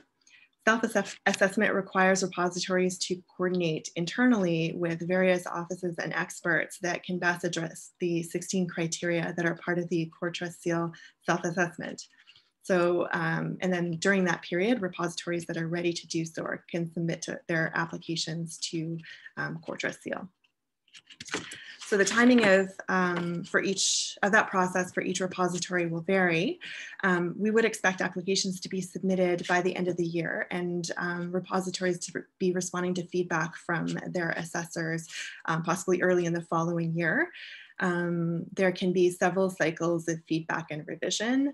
And then ideally with this initial cohort, we would anticipate being able to do a project review and close the project in March of 2022. And those are the essentials of the project. So next slide. As I said, our planning is currently underway. So if you have questions or suggestions at this time, we welcome those. And otherwise, look out for a follow-up webinar in December and a call for applications early in the new year. Thank you. Thanks to you both, Corinne and Lee. It's nice to see this project emerging. As a member of DRAG, I've been part of the conversation, and it's very gratifying to see the work coming to fruition and to see a launch coming up soon. So thanks to you both for that information.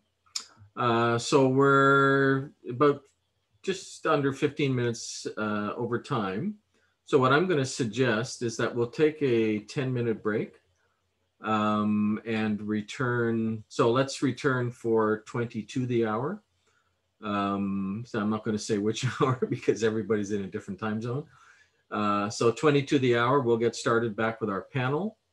And so we're just going to use up a little bit of the time for the group discussion at the end. So the webinar is scheduled to go for another hour.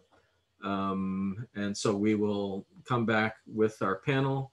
I do notice also that there are a couple of questions in the Q&A. So we may well have a chance to insert those into the panel discussion, but if not, we will definitely get to them at the end. So we have 4 panelists, as you can see on the slide, coming up. So we will see you back at 20 to the hour in just about 12 minutes. And of course, feel free to stay logged in. It's probably a lot easier to stay logged in and mute yourself than to log back in again.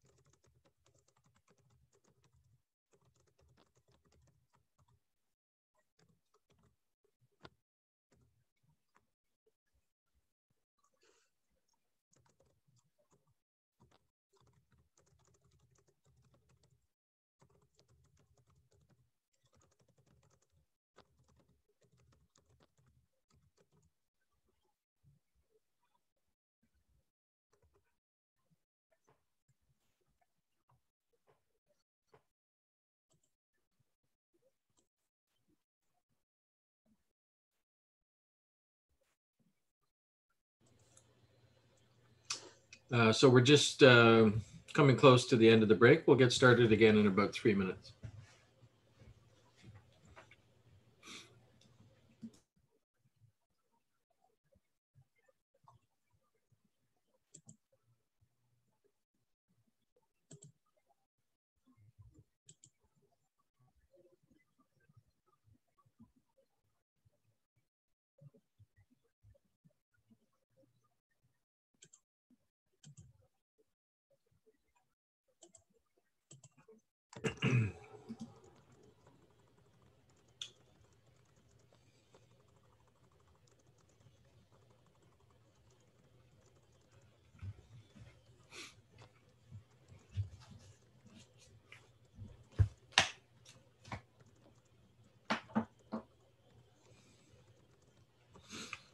I would note that for people that are still on, there are a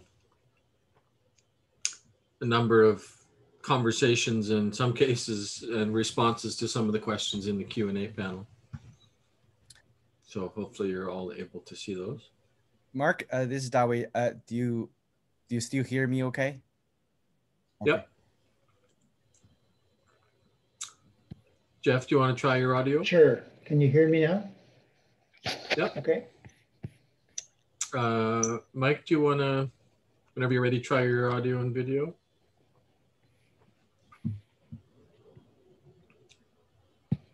Video is good.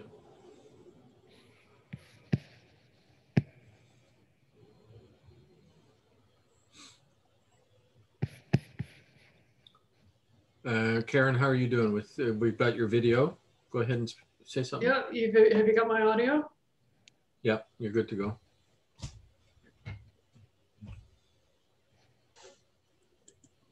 That's a tough question in the chat window. You mean the anonymous attendee one? Yep. Yeah, I was actually, I suppose I could have given our panelists a heads up, but I was actually thinking of putting that one out there, maybe for the panelists. I don't know if I'll make it the first one, but so you may want to give it a read. Sorry, Mark, Mike, I you've can't got see audio? it. Can you? Sure, I will put it into the chat. Thank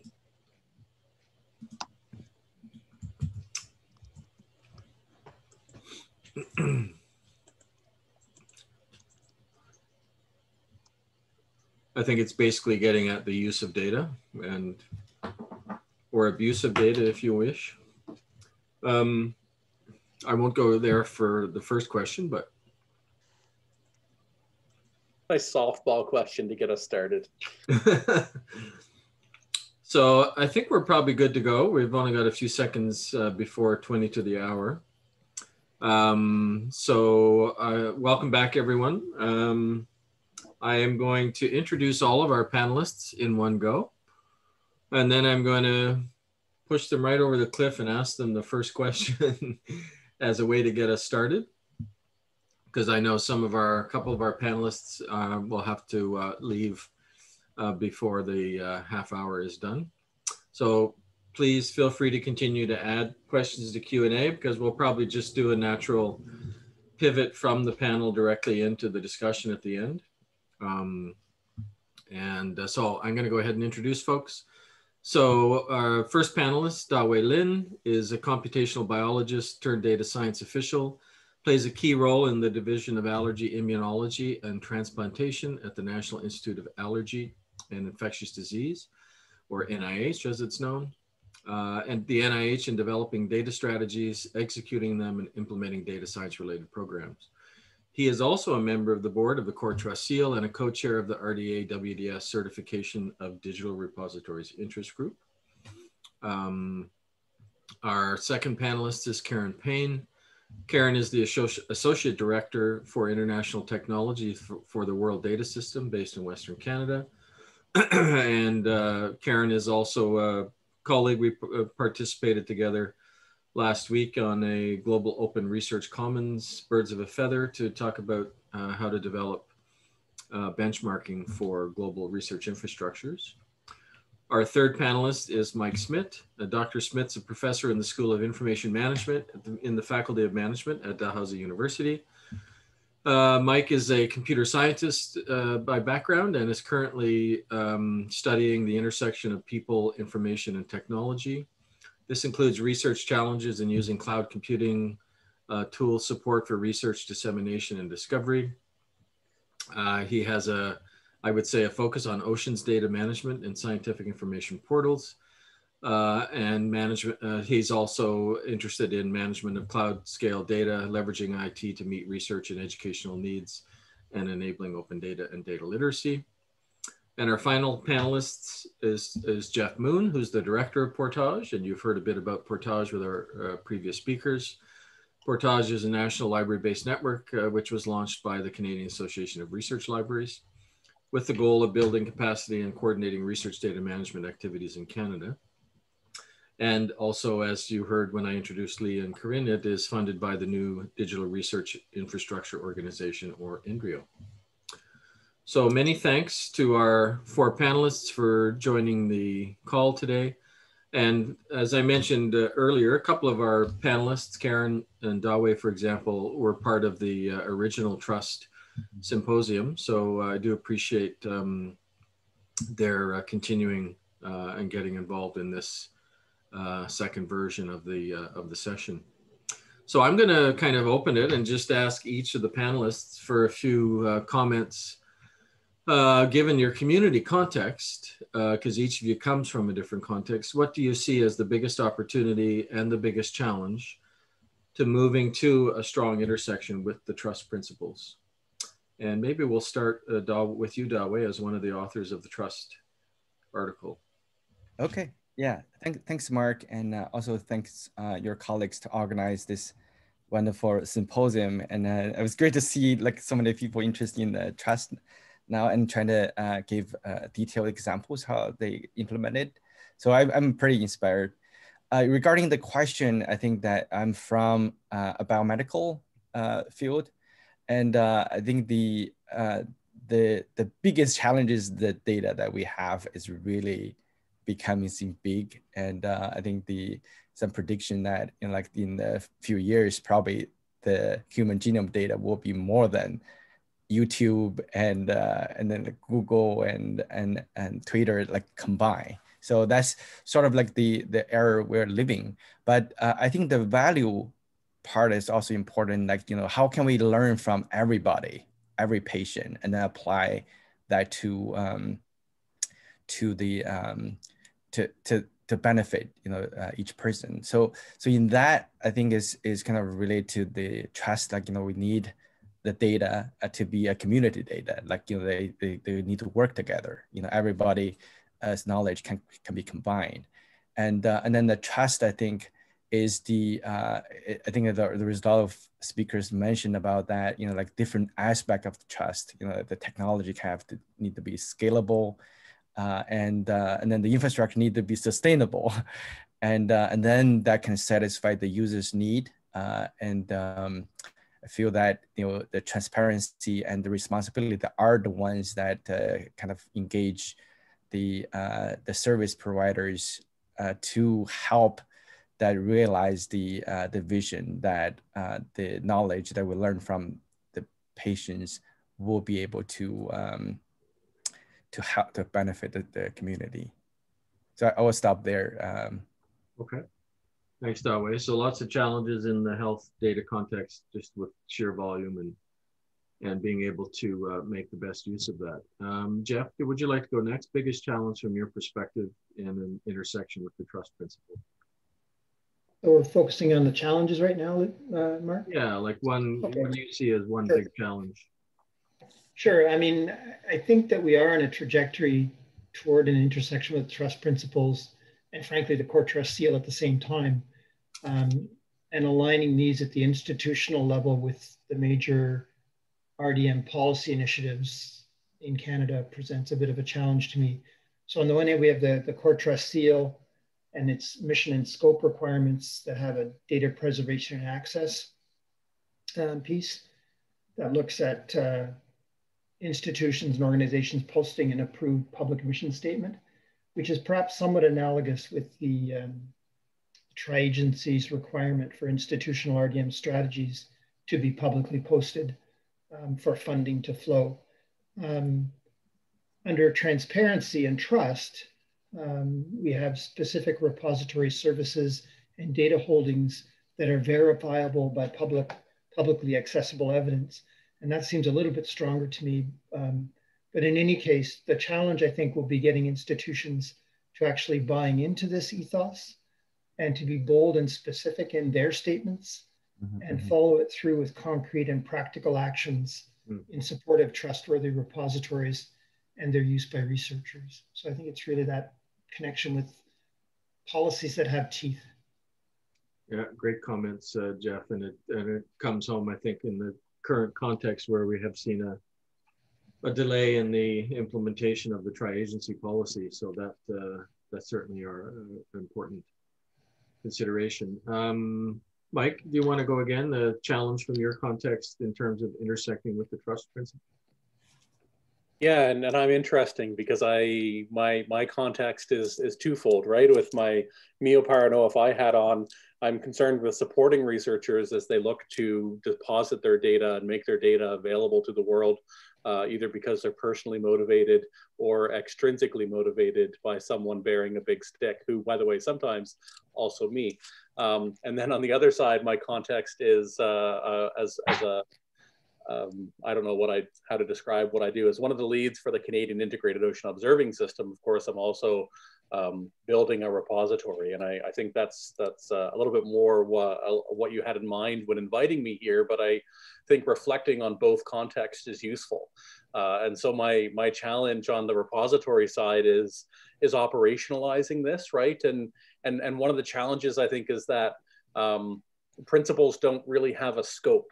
It's easy to say that lots of things are implicated by a particular principle, and so how far you go in terms of asserting and changing and doing things that meet the broad umbrella of these principles is, I think, a challenge for us, right? And you know, are we aiming for minimally satisfactory? Are we aiming to do a robust compliance or a robust demonstration of how we fit? And I think ultimately it will be the users that drive the level to which we implement these principles, and it'll be their expectations, I think, that drive it. And so as I think about this in the context of supporting people looking for repositories, it's interesting, right? Because if, you know, even just to take the T, right? If you look at transparency and the specific repository services,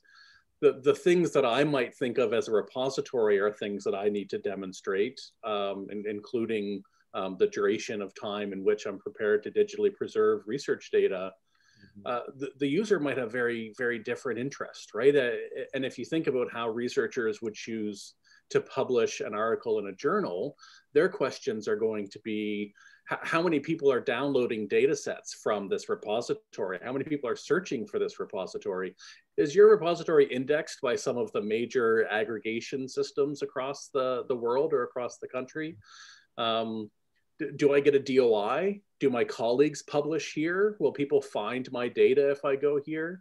And so I think the challenge from the user perspective will be the potential for this disconnect between the things that repositories think are important to be transparent or responsible or sustainable, and the things that users think are important. And so we're going to rely really heavily on that user focus piece, right? That you and trust becomes so important as we try to align what repositories care about with what users care about. And users don't know what to care about yet. And the trust principles, I hope, will guide them in that. Well, that's maybe an important challenge back to us, Mike, and the DREG in general, as we roll this pilot project forward, is to try to translate those trust principles and the core trust seal certification requirements into a user-focused language and be able to respond to those user interests and requirements. Karen, any thoughts from your context on the challenges in intersecting with the trust principle? Yeah, I think what's to me what's interesting is how principles like trust and fair, developed initially for data repositories and data, get extended to other entities. So you have discussions about fair software, fair semantics, trust for virtual research environments. And I think that going forward, when applying those principles to different types of scholarly outputs, there's a lot of technology challenges associated with that. So you're hearing conversations now about how to archive electronic lab notebooks, which is really tricky because if they rely on outside services, then how can we ensure that those notebooks can be rerun in the future if an existing API or service didn't survive? And I know that there are projects like Binder that are working towards packaging the computing environments, but if the solution requires access to HPC systems, which tend to be pretty closed, then those remote connections are not allowed. It can be really tricky. So I just think all of those issues are sort of interrelated, and as we examine our reward systems for rewarding scholarly work and our work environments, there's going to be a lot of challenges there making them work. And what I heard Brian say was that, with the iReceptor approach is that they've been able to create solutions with Binder. I don't mean to speak for him, so I could be wrong about that. But so there's certainly a lot of promise in that well-organized communities can create workable solutions. But the reuse across communities, I think, and internationally is going to be really challenging, but also really, really rewarding and really interesting, I think. Yeah. Thanks, Karen. And if any of the other speakers want to make a comment on any of the comments that are made, then please feel free to turn your video on and unmute yourself and interrupt. So this kind of builds on a number of the comments made, and especially some of the comments that Mike made. And I'm going to, again, I'll pick on somebody first, but the question is, can you comment on the difference between adhering to a set of principles, as in trust, and having a seal, as in a core trust seal? So maybe, Karen, I'm picking on you first. Did you want to take a stab at that one? You're muted. The question is the difference between core trust seal and the trust principles. Is that what you're saying? And maybe not so much necessarily what's the difference between adhering to a set of principles and having a seal, but any comments that you might have about those two different things from your perspective or your community's perspective. Any thoughts there? And you can go second if you want. Yeah, so maybe Mark, I think maybe I can jump in because sure. I think this is a very important question. And I think we talked a little bit about the same issues last time, with the main trust symposium. Yeah. And I think I really like Wim Hugo, they gave the classification. Like there is three sort of levels, if you think about it. Trust and fair are aspirational principles. They gave people the direction to go, but not necessarily list a lot of details. And then the second level is the framework. Like say you probably want to have the repository standards, or maybe for fair, you have fair standards out there, right? So and also that I think Mac comments about what the user wants. There is now like say NIH have the desirable characteristics of repositories. What is the features people want to have? So that's kind of there is a framework to define what is the implementation may look like. And then the third level is the implementation. The people have to look into check the details, the publications are available documents to see if any of their operations that satisfy the standards or satisfy the criteria that their community wants. So there is a kind of I think core trust seal is at the implementation level. Right. The people from peers actually will read all the application materials, and then to make sure like to check what level they're at. You know, I think as Rena said, like, you know, they have to 3 or 4 in order to be certified, right? So I think there, I think that framework is good to think about. Like, you know, we're not like, say, I think there also, I saw like the comment in the chat box is, you know, like, say, are you, like, if you endorse trust, are you trustworthy? Are you be trusted by, you know, by the community? I think it's kind of different question. I think the trust is the guideline, again, like inspiration, like for people to be trustworthy. But if you are trusted by your community or not, is kind of at the implementation level people can look into. So those are like the 3 categories. Maybe that can help you know, the discussion later on. Okay. I would I think Dawei is right on the money in terms of the trust being an aspirational idea, with Core Trust Seal being more implementation oriented. And I would also commend Core Trust Seal in recognizing that getting to become a trustworthy repository, it doesn't happen all in one fell swoop. And if I'm not mistaken, I don't think I'm speaking out of turn when I say that I think they're working on preliminary or partial certification, sort of tiers of certification, to help engage the community and really support them and make it a little more digestible to get to where they're trying to go as well. And maybe before Mike or Jeff go, I'm just going to pull out a comment in the chat from Patrick. And Karen, I think it partly comes back to your earlier comments about some Binder and some of the others.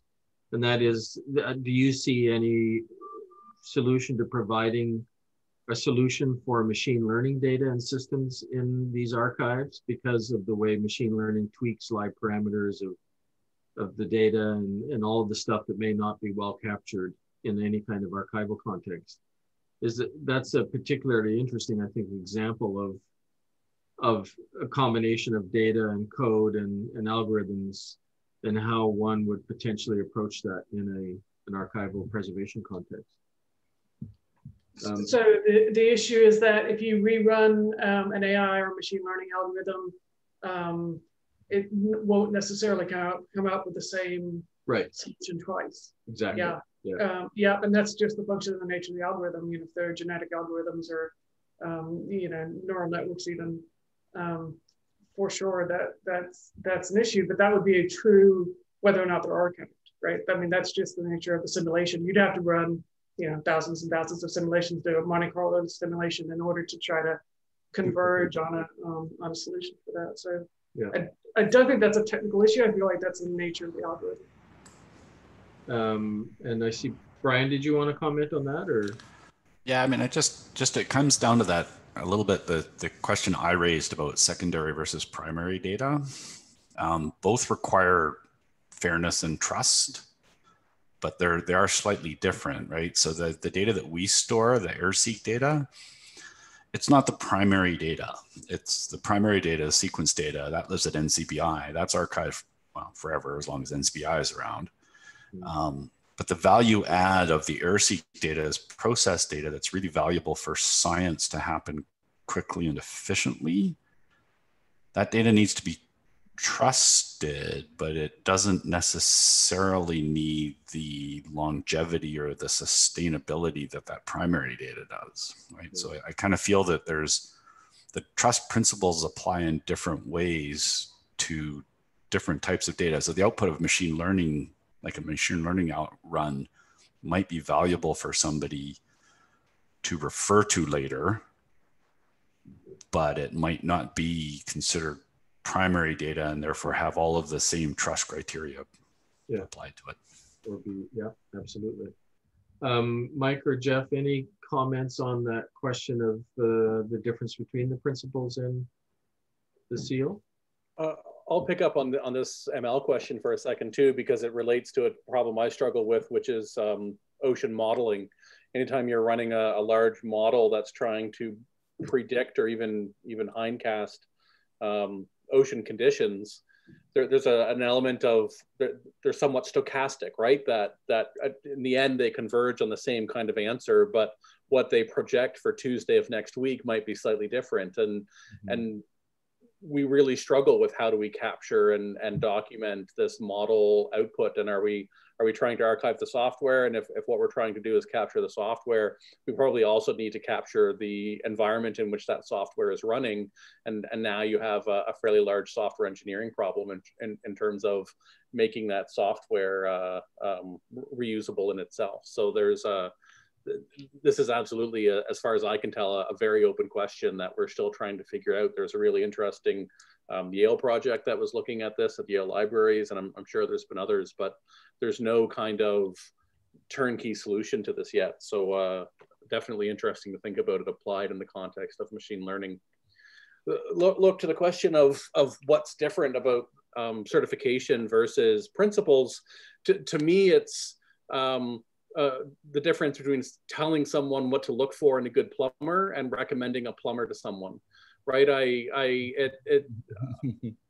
If you have unique plumbing needs, you really want the principles because you need to undertake that assessment yourself. But providing people a rubric does require that they then do that assessment themselves to go through the items and say, this is a good thing. So from a user perspective, right, the having the seal does a lot of value because there's kind of a shorthand there that says someone who's not you, who's an expert, has assessed it and it meets these needs, or it meets these expectations. And the time when that doesn't become helpful is when your needs are somewhat different than what that core certification is trying to document. And so the conceit of any certification is that we have captured the things that you should care about. To me, as a repository, I like the certainty of the certification, right? In that I'm assessed once and I know what the result is. With principles, I have something to work toward, but I'm not sure if in the eye of the beholder, if I've achieved that, right? And someone, and I'm sorry, I've already forgotten the name, commented earlier that, you know, if we do all of this and at the end users don't trust the repository, then you haven't really met these trust principles. And so knowing what that threshold is challenging for me as a repository. Yeah, great thoughts. Thanks, Mike. Jeff? I really like the way that Dawei framed the FAIR and trust principles as being aspirational. I think that's a really good way of framing it. And you work down to the implementation in the core trust seal context. I've always found it a little bit odd that if I've got the chronology correct, the advent of core trust seal and prior to that, the data seal of approval predates formal development of the trust principles. But practically speaking, they've always been there. It's not like they weren't there. It's just they weren't articulated. But I think the ability for us to adopt the trust principles and endorse them will only help us as we continue to work toward core trust seal certification with the pilot that Portage is involved in.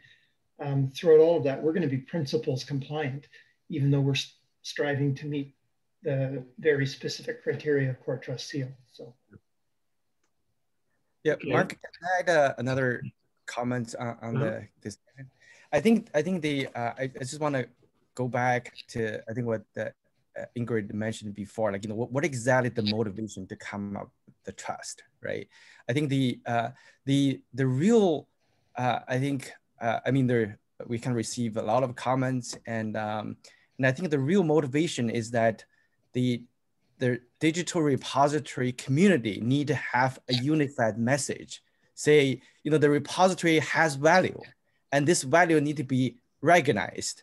And so that message need to be very clear to the founders, for example, right? We talk about responsibility, that they need to be like, you know, that trust need to be in their vocabularies of discussions and their investment. So I think we have a lot of standards, a lot of best practices out there, right? But I think they all need to make one point, that repository is a very important infrastructure for the data ecosystem. I think that motivation need to be clarified. I think that's, you know, like if we talk about another aspect of the certification and trust is like trust also is a messaging. and the repository is the one that you find a good plumbers. I like that analogy as well. Yeah, it's a good analogy. I haven't heard that one before, so thanks for that, Mike. The trust plumbing seal of approval. And I'm gonna ask maybe a final question, and then I'm gonna ask the other speakers to turn their video and audio on, because I do want to talk about next steps, and also encourage folks on the call to ask any questions they might have about this emerging pilot project that Corinne and Lee talked about, because I think that is an important opportunity for researchers and infrastructure providers to work together to answer some of these questions about trusted repositories. So please feel free to consider any thoughts or questions you had back when Lee and Corinne were presenting.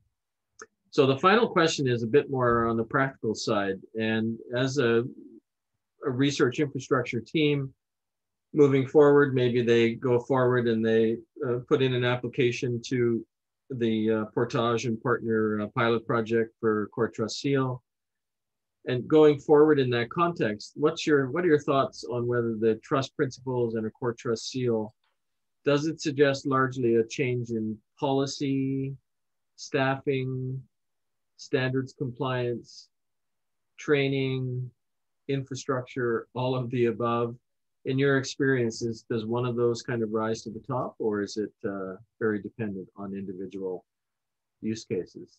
And I'll throw that out. Anybody who wants to unmute and respond, feel free. And again, I would encourage Raina, Brian, Ingrid, Lee, and Corinne to weigh in from here on as well. Any thoughts on what achieving Core Trust Seal or adhering to the trust means in terms of that operational context? So maybe I'll go first, since like I didn't see other people unmute. I think that at least from the NIH perspective, I think the trust and the certification already have impacted the policy changes. This year we issued 2 funding opportunities to just fund repositories. It used to be like repository is part of the research grant for NIH, and NIH's mission is to encourage innovations and applied knowledge to improve public health. But I think the sustainability, like maintain the resources, that was not before a focus, but now it is. I think in the funding opportunities, it mentioned that the repository need to be trustworthy. I think that's kind of the things that we, I was happy to see, like that vocabulary is already in the policy documents, and I think that's also kind of have the ramification that like if you want to run a repository, right, you want to make sure you have enough resources to support your infrastructure, support your staff, to make sure that you are trustworthy and maintainable.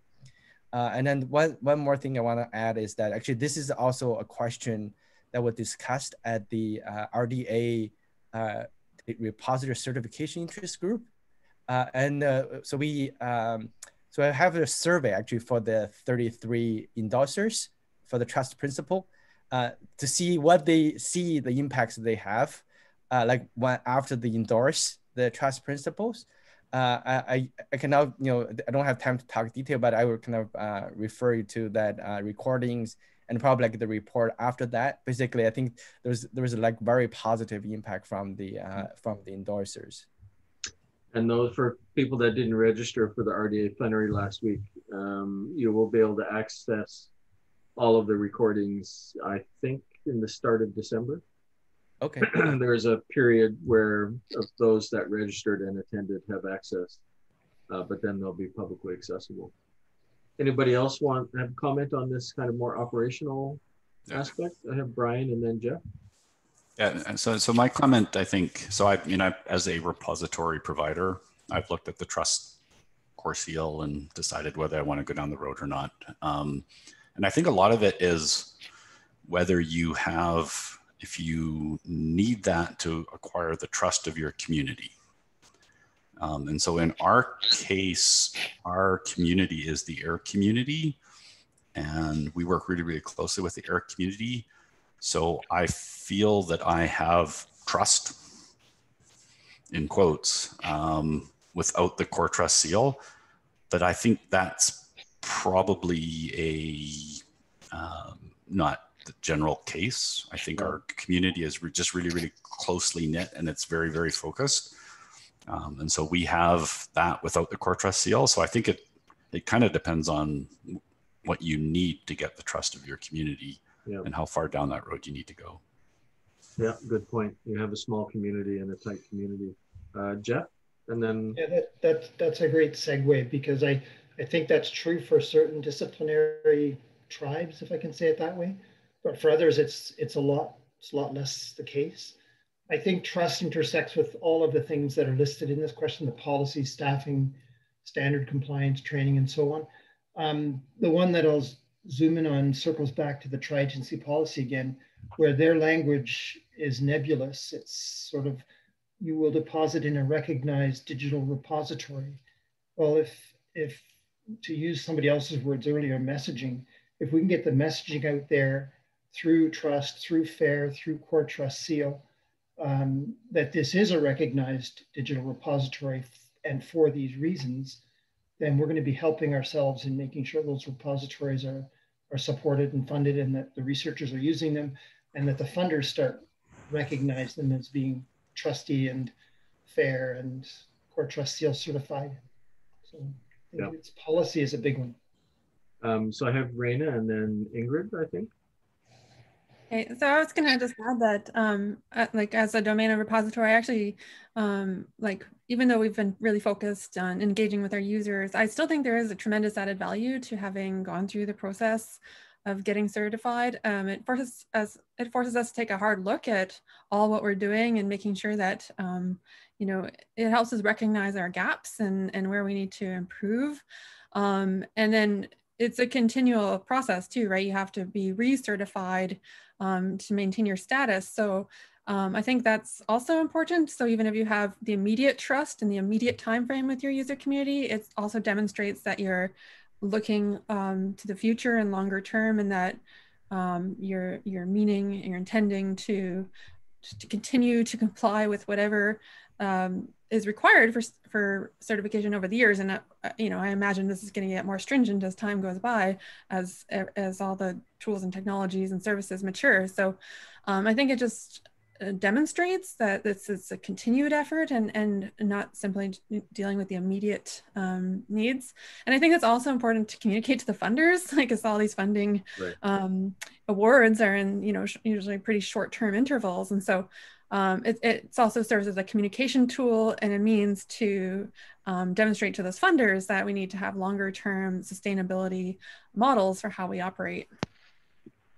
Yeah, I was just going to jump in and say quickly that, I mean, when I said we didn't decide to go with the core seal, I didn't by any stretch mean that it wasn't valuable. In fact, I think if we were to expand our domain just a little bit, I think that need would change a lot. And I think there's a comment in the chat regarding pretty much just that from Murray Best. Lee, maybe did you want to comment on that before Ingrid goes? Sure, thanks, Mark. Yeah, just building on what Raina was saying, one of the things I'm hopeful for the core trust seal exercise that we'll be doing, and sort of as a community thinking about trust in the context of the core trust seal, is that it's going to highlight the precariousness of the sustainability piece.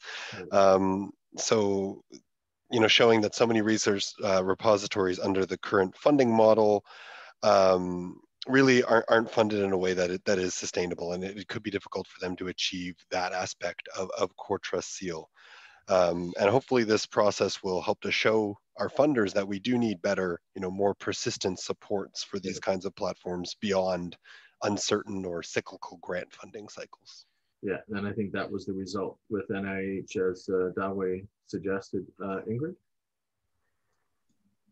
Yeah, I was going to say from the perspective of my own institution, more or less the same as Rainer just did about, using Core Trust Seal also as a mechanism to continuously improve and professionalize as a repository. And furthermore, I must say that from a European point of view, I very much recognize the worry that people have around the financial sustainability of the repositories. And I'd like to say that a couple of years ago, we also had an expert group working on the wings of OECD that dived into the whole issue of the sustainability and business models for repositories. So anyone who wants to look at some good recommendations that were done at that time by OECD, please have a look at the report. I'll try to put the link in the chat. Yeah, that was as one of the people that participated after the initial draft, that OECD report on business models for sustainable repositories is a good one. So I'm maybe going to pull this around a bit now, and just in terms of next steps.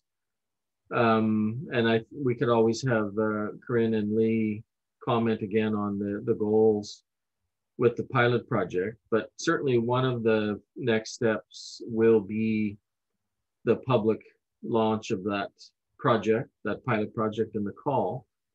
Anything else that either one, Lee or Corinne, that you'd like to say in terms of next steps, given the conversation that we've had, or any of the questions, any specifics that you would highlight, or any other comments you would make about the pending pilot project? Not a whole lot that wasn't already in Corinne's portion of our presentation. I mean, I think as we start to formalize what this is going to look like, we would welcome feedback from the community on what it is they would like to see us provide in terms of supports. So I think we have a notion of what our funding can go towards. Part of that is taking on the cost of certification itself. Also, we want to subsidize or defray the cost of the work that's required to get certification. And we think that means providing funding to support, partial FTEs of people's times working at within the repository context. But if there are other suggestions from the community, I think we'd be really interested now to hear them. Mm-hmm.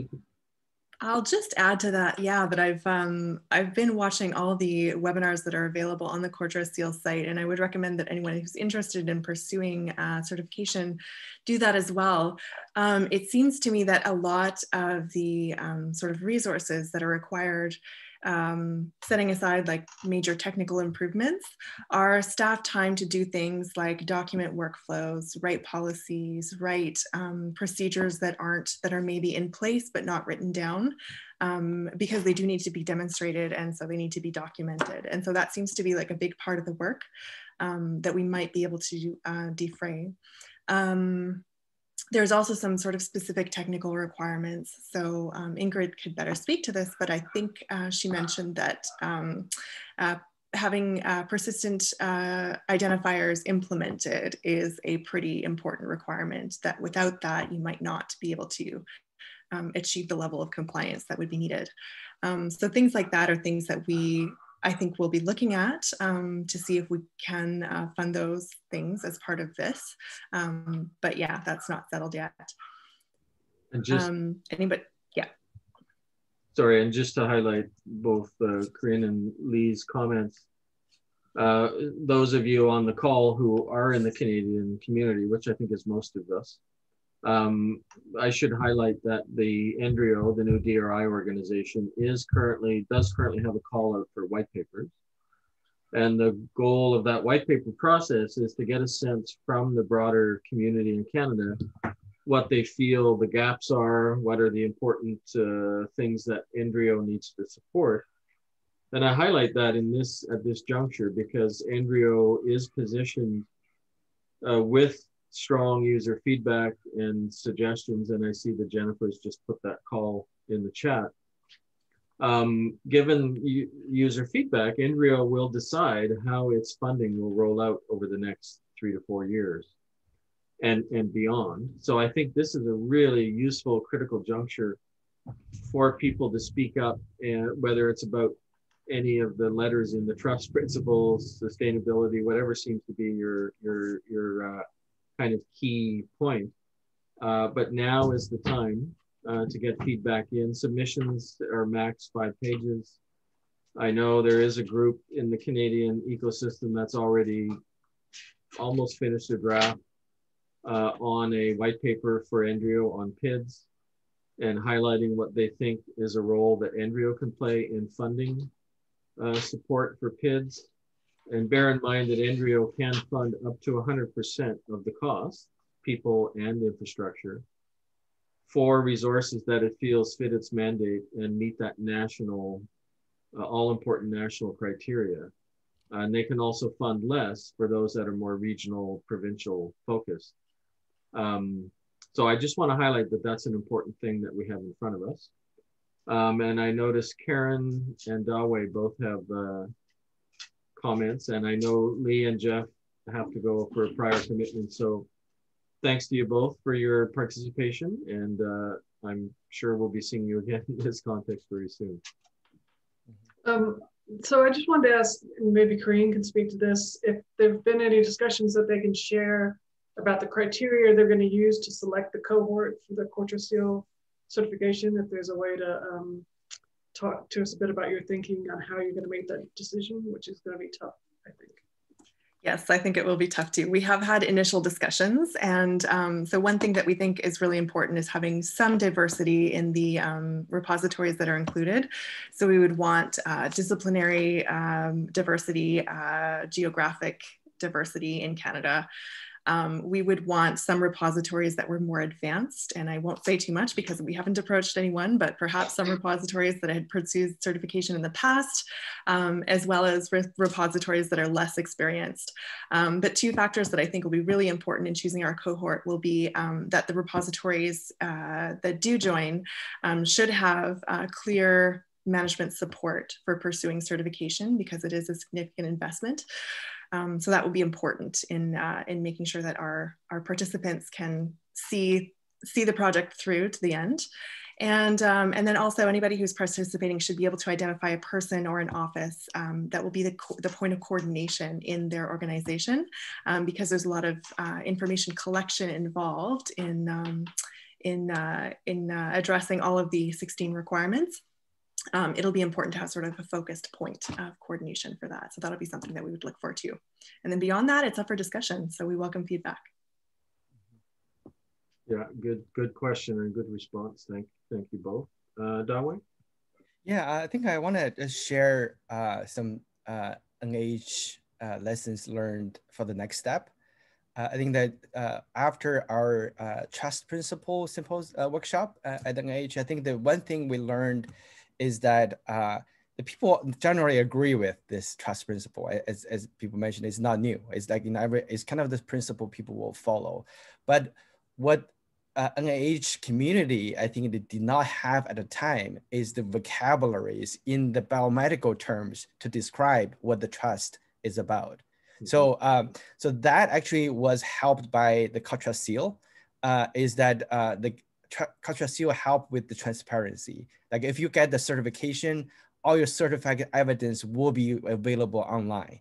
And now, like say, for example, we have already 4 certified biomedical repositories funded by NIH. You know, there is a lot of way of saying trust in that way. And we have a couple more in the pipe that I think that once you have a critical mass, and then for each community, you probably have a way to say, you know, what is the norm for your community to consider a repository is trustworthy?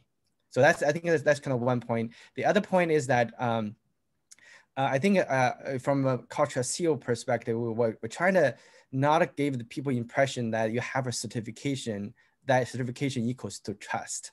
Is that certification give you a certification for you to be considered trustworthy, and then if you get the trust from your users or not is not it's kind of a continuing effort. Like you earn that trust, and then the final point is that so the cultural seal And also, I think the trust to advocate is the process. It's not about the content.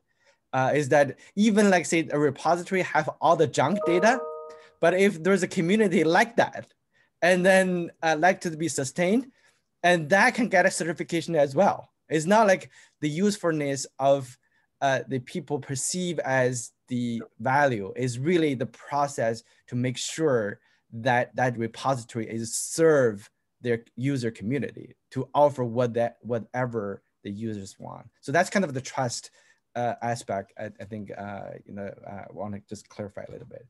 No, that's very useful comments at this stage. And as you were talking, Dawei, I was looking at Brian because as somebody whose community is small and trusts the iReceptor repo, it would be interesting for them to kind of translate the language of trust and the core trust seal into the iReceptor and the AIR community language as a good example. We have actually talked about that, and in particular as iReceptor Plus as an EU funded project. The trust, right. The trust approach is, I think, a little bit more valuable because it's expanding the community. So. Okay, and I think I'm going to maybe give, I know Ingrid, you had a comment you wanted to make, and I think we'll maybe close that with comments, and then I'll just make some concluding remarks. Go ahead, Ingrid. Yeah, I just wanted to add to what Dawei was saying, because I think there is another level, you could say, of trust that is involved here. I have been involved. There are a couple of cohorts of aspiring repositories already working around the world. So within Europe, we have seen that within a couple of domain-specific research infrastructures. There is now also a cohort starting up in the national context in France, and there is one operating in Australia. And what I have seen with all of them is that it's also very important to create within that group of repositories that are going to work with one another, also this very trustful environment where, there is an open atmosphere where people are willing to share what they are able to deliver, but maybe more importantly, what they cannot yet deliver in the framework of the trust principles or the core trust seal requirements. Yeah. So I think through all of that layers and also in that process to get there itself, trust is really at the essence of everything. Yeah. But that's also something to remember when you start off this group of repositories in the call in Canada. No, that's a great way to end the discussion. So thanks for those remarks, Ingrid. And I would like to thank everyone. We're coming up to the half hour, and a lot of people are having to drop off to go on other calls. So thanks to all of our speakers, panelists, Robin and Kathleen and Jennifer and others who supported the operational aspects of putting the webinar on.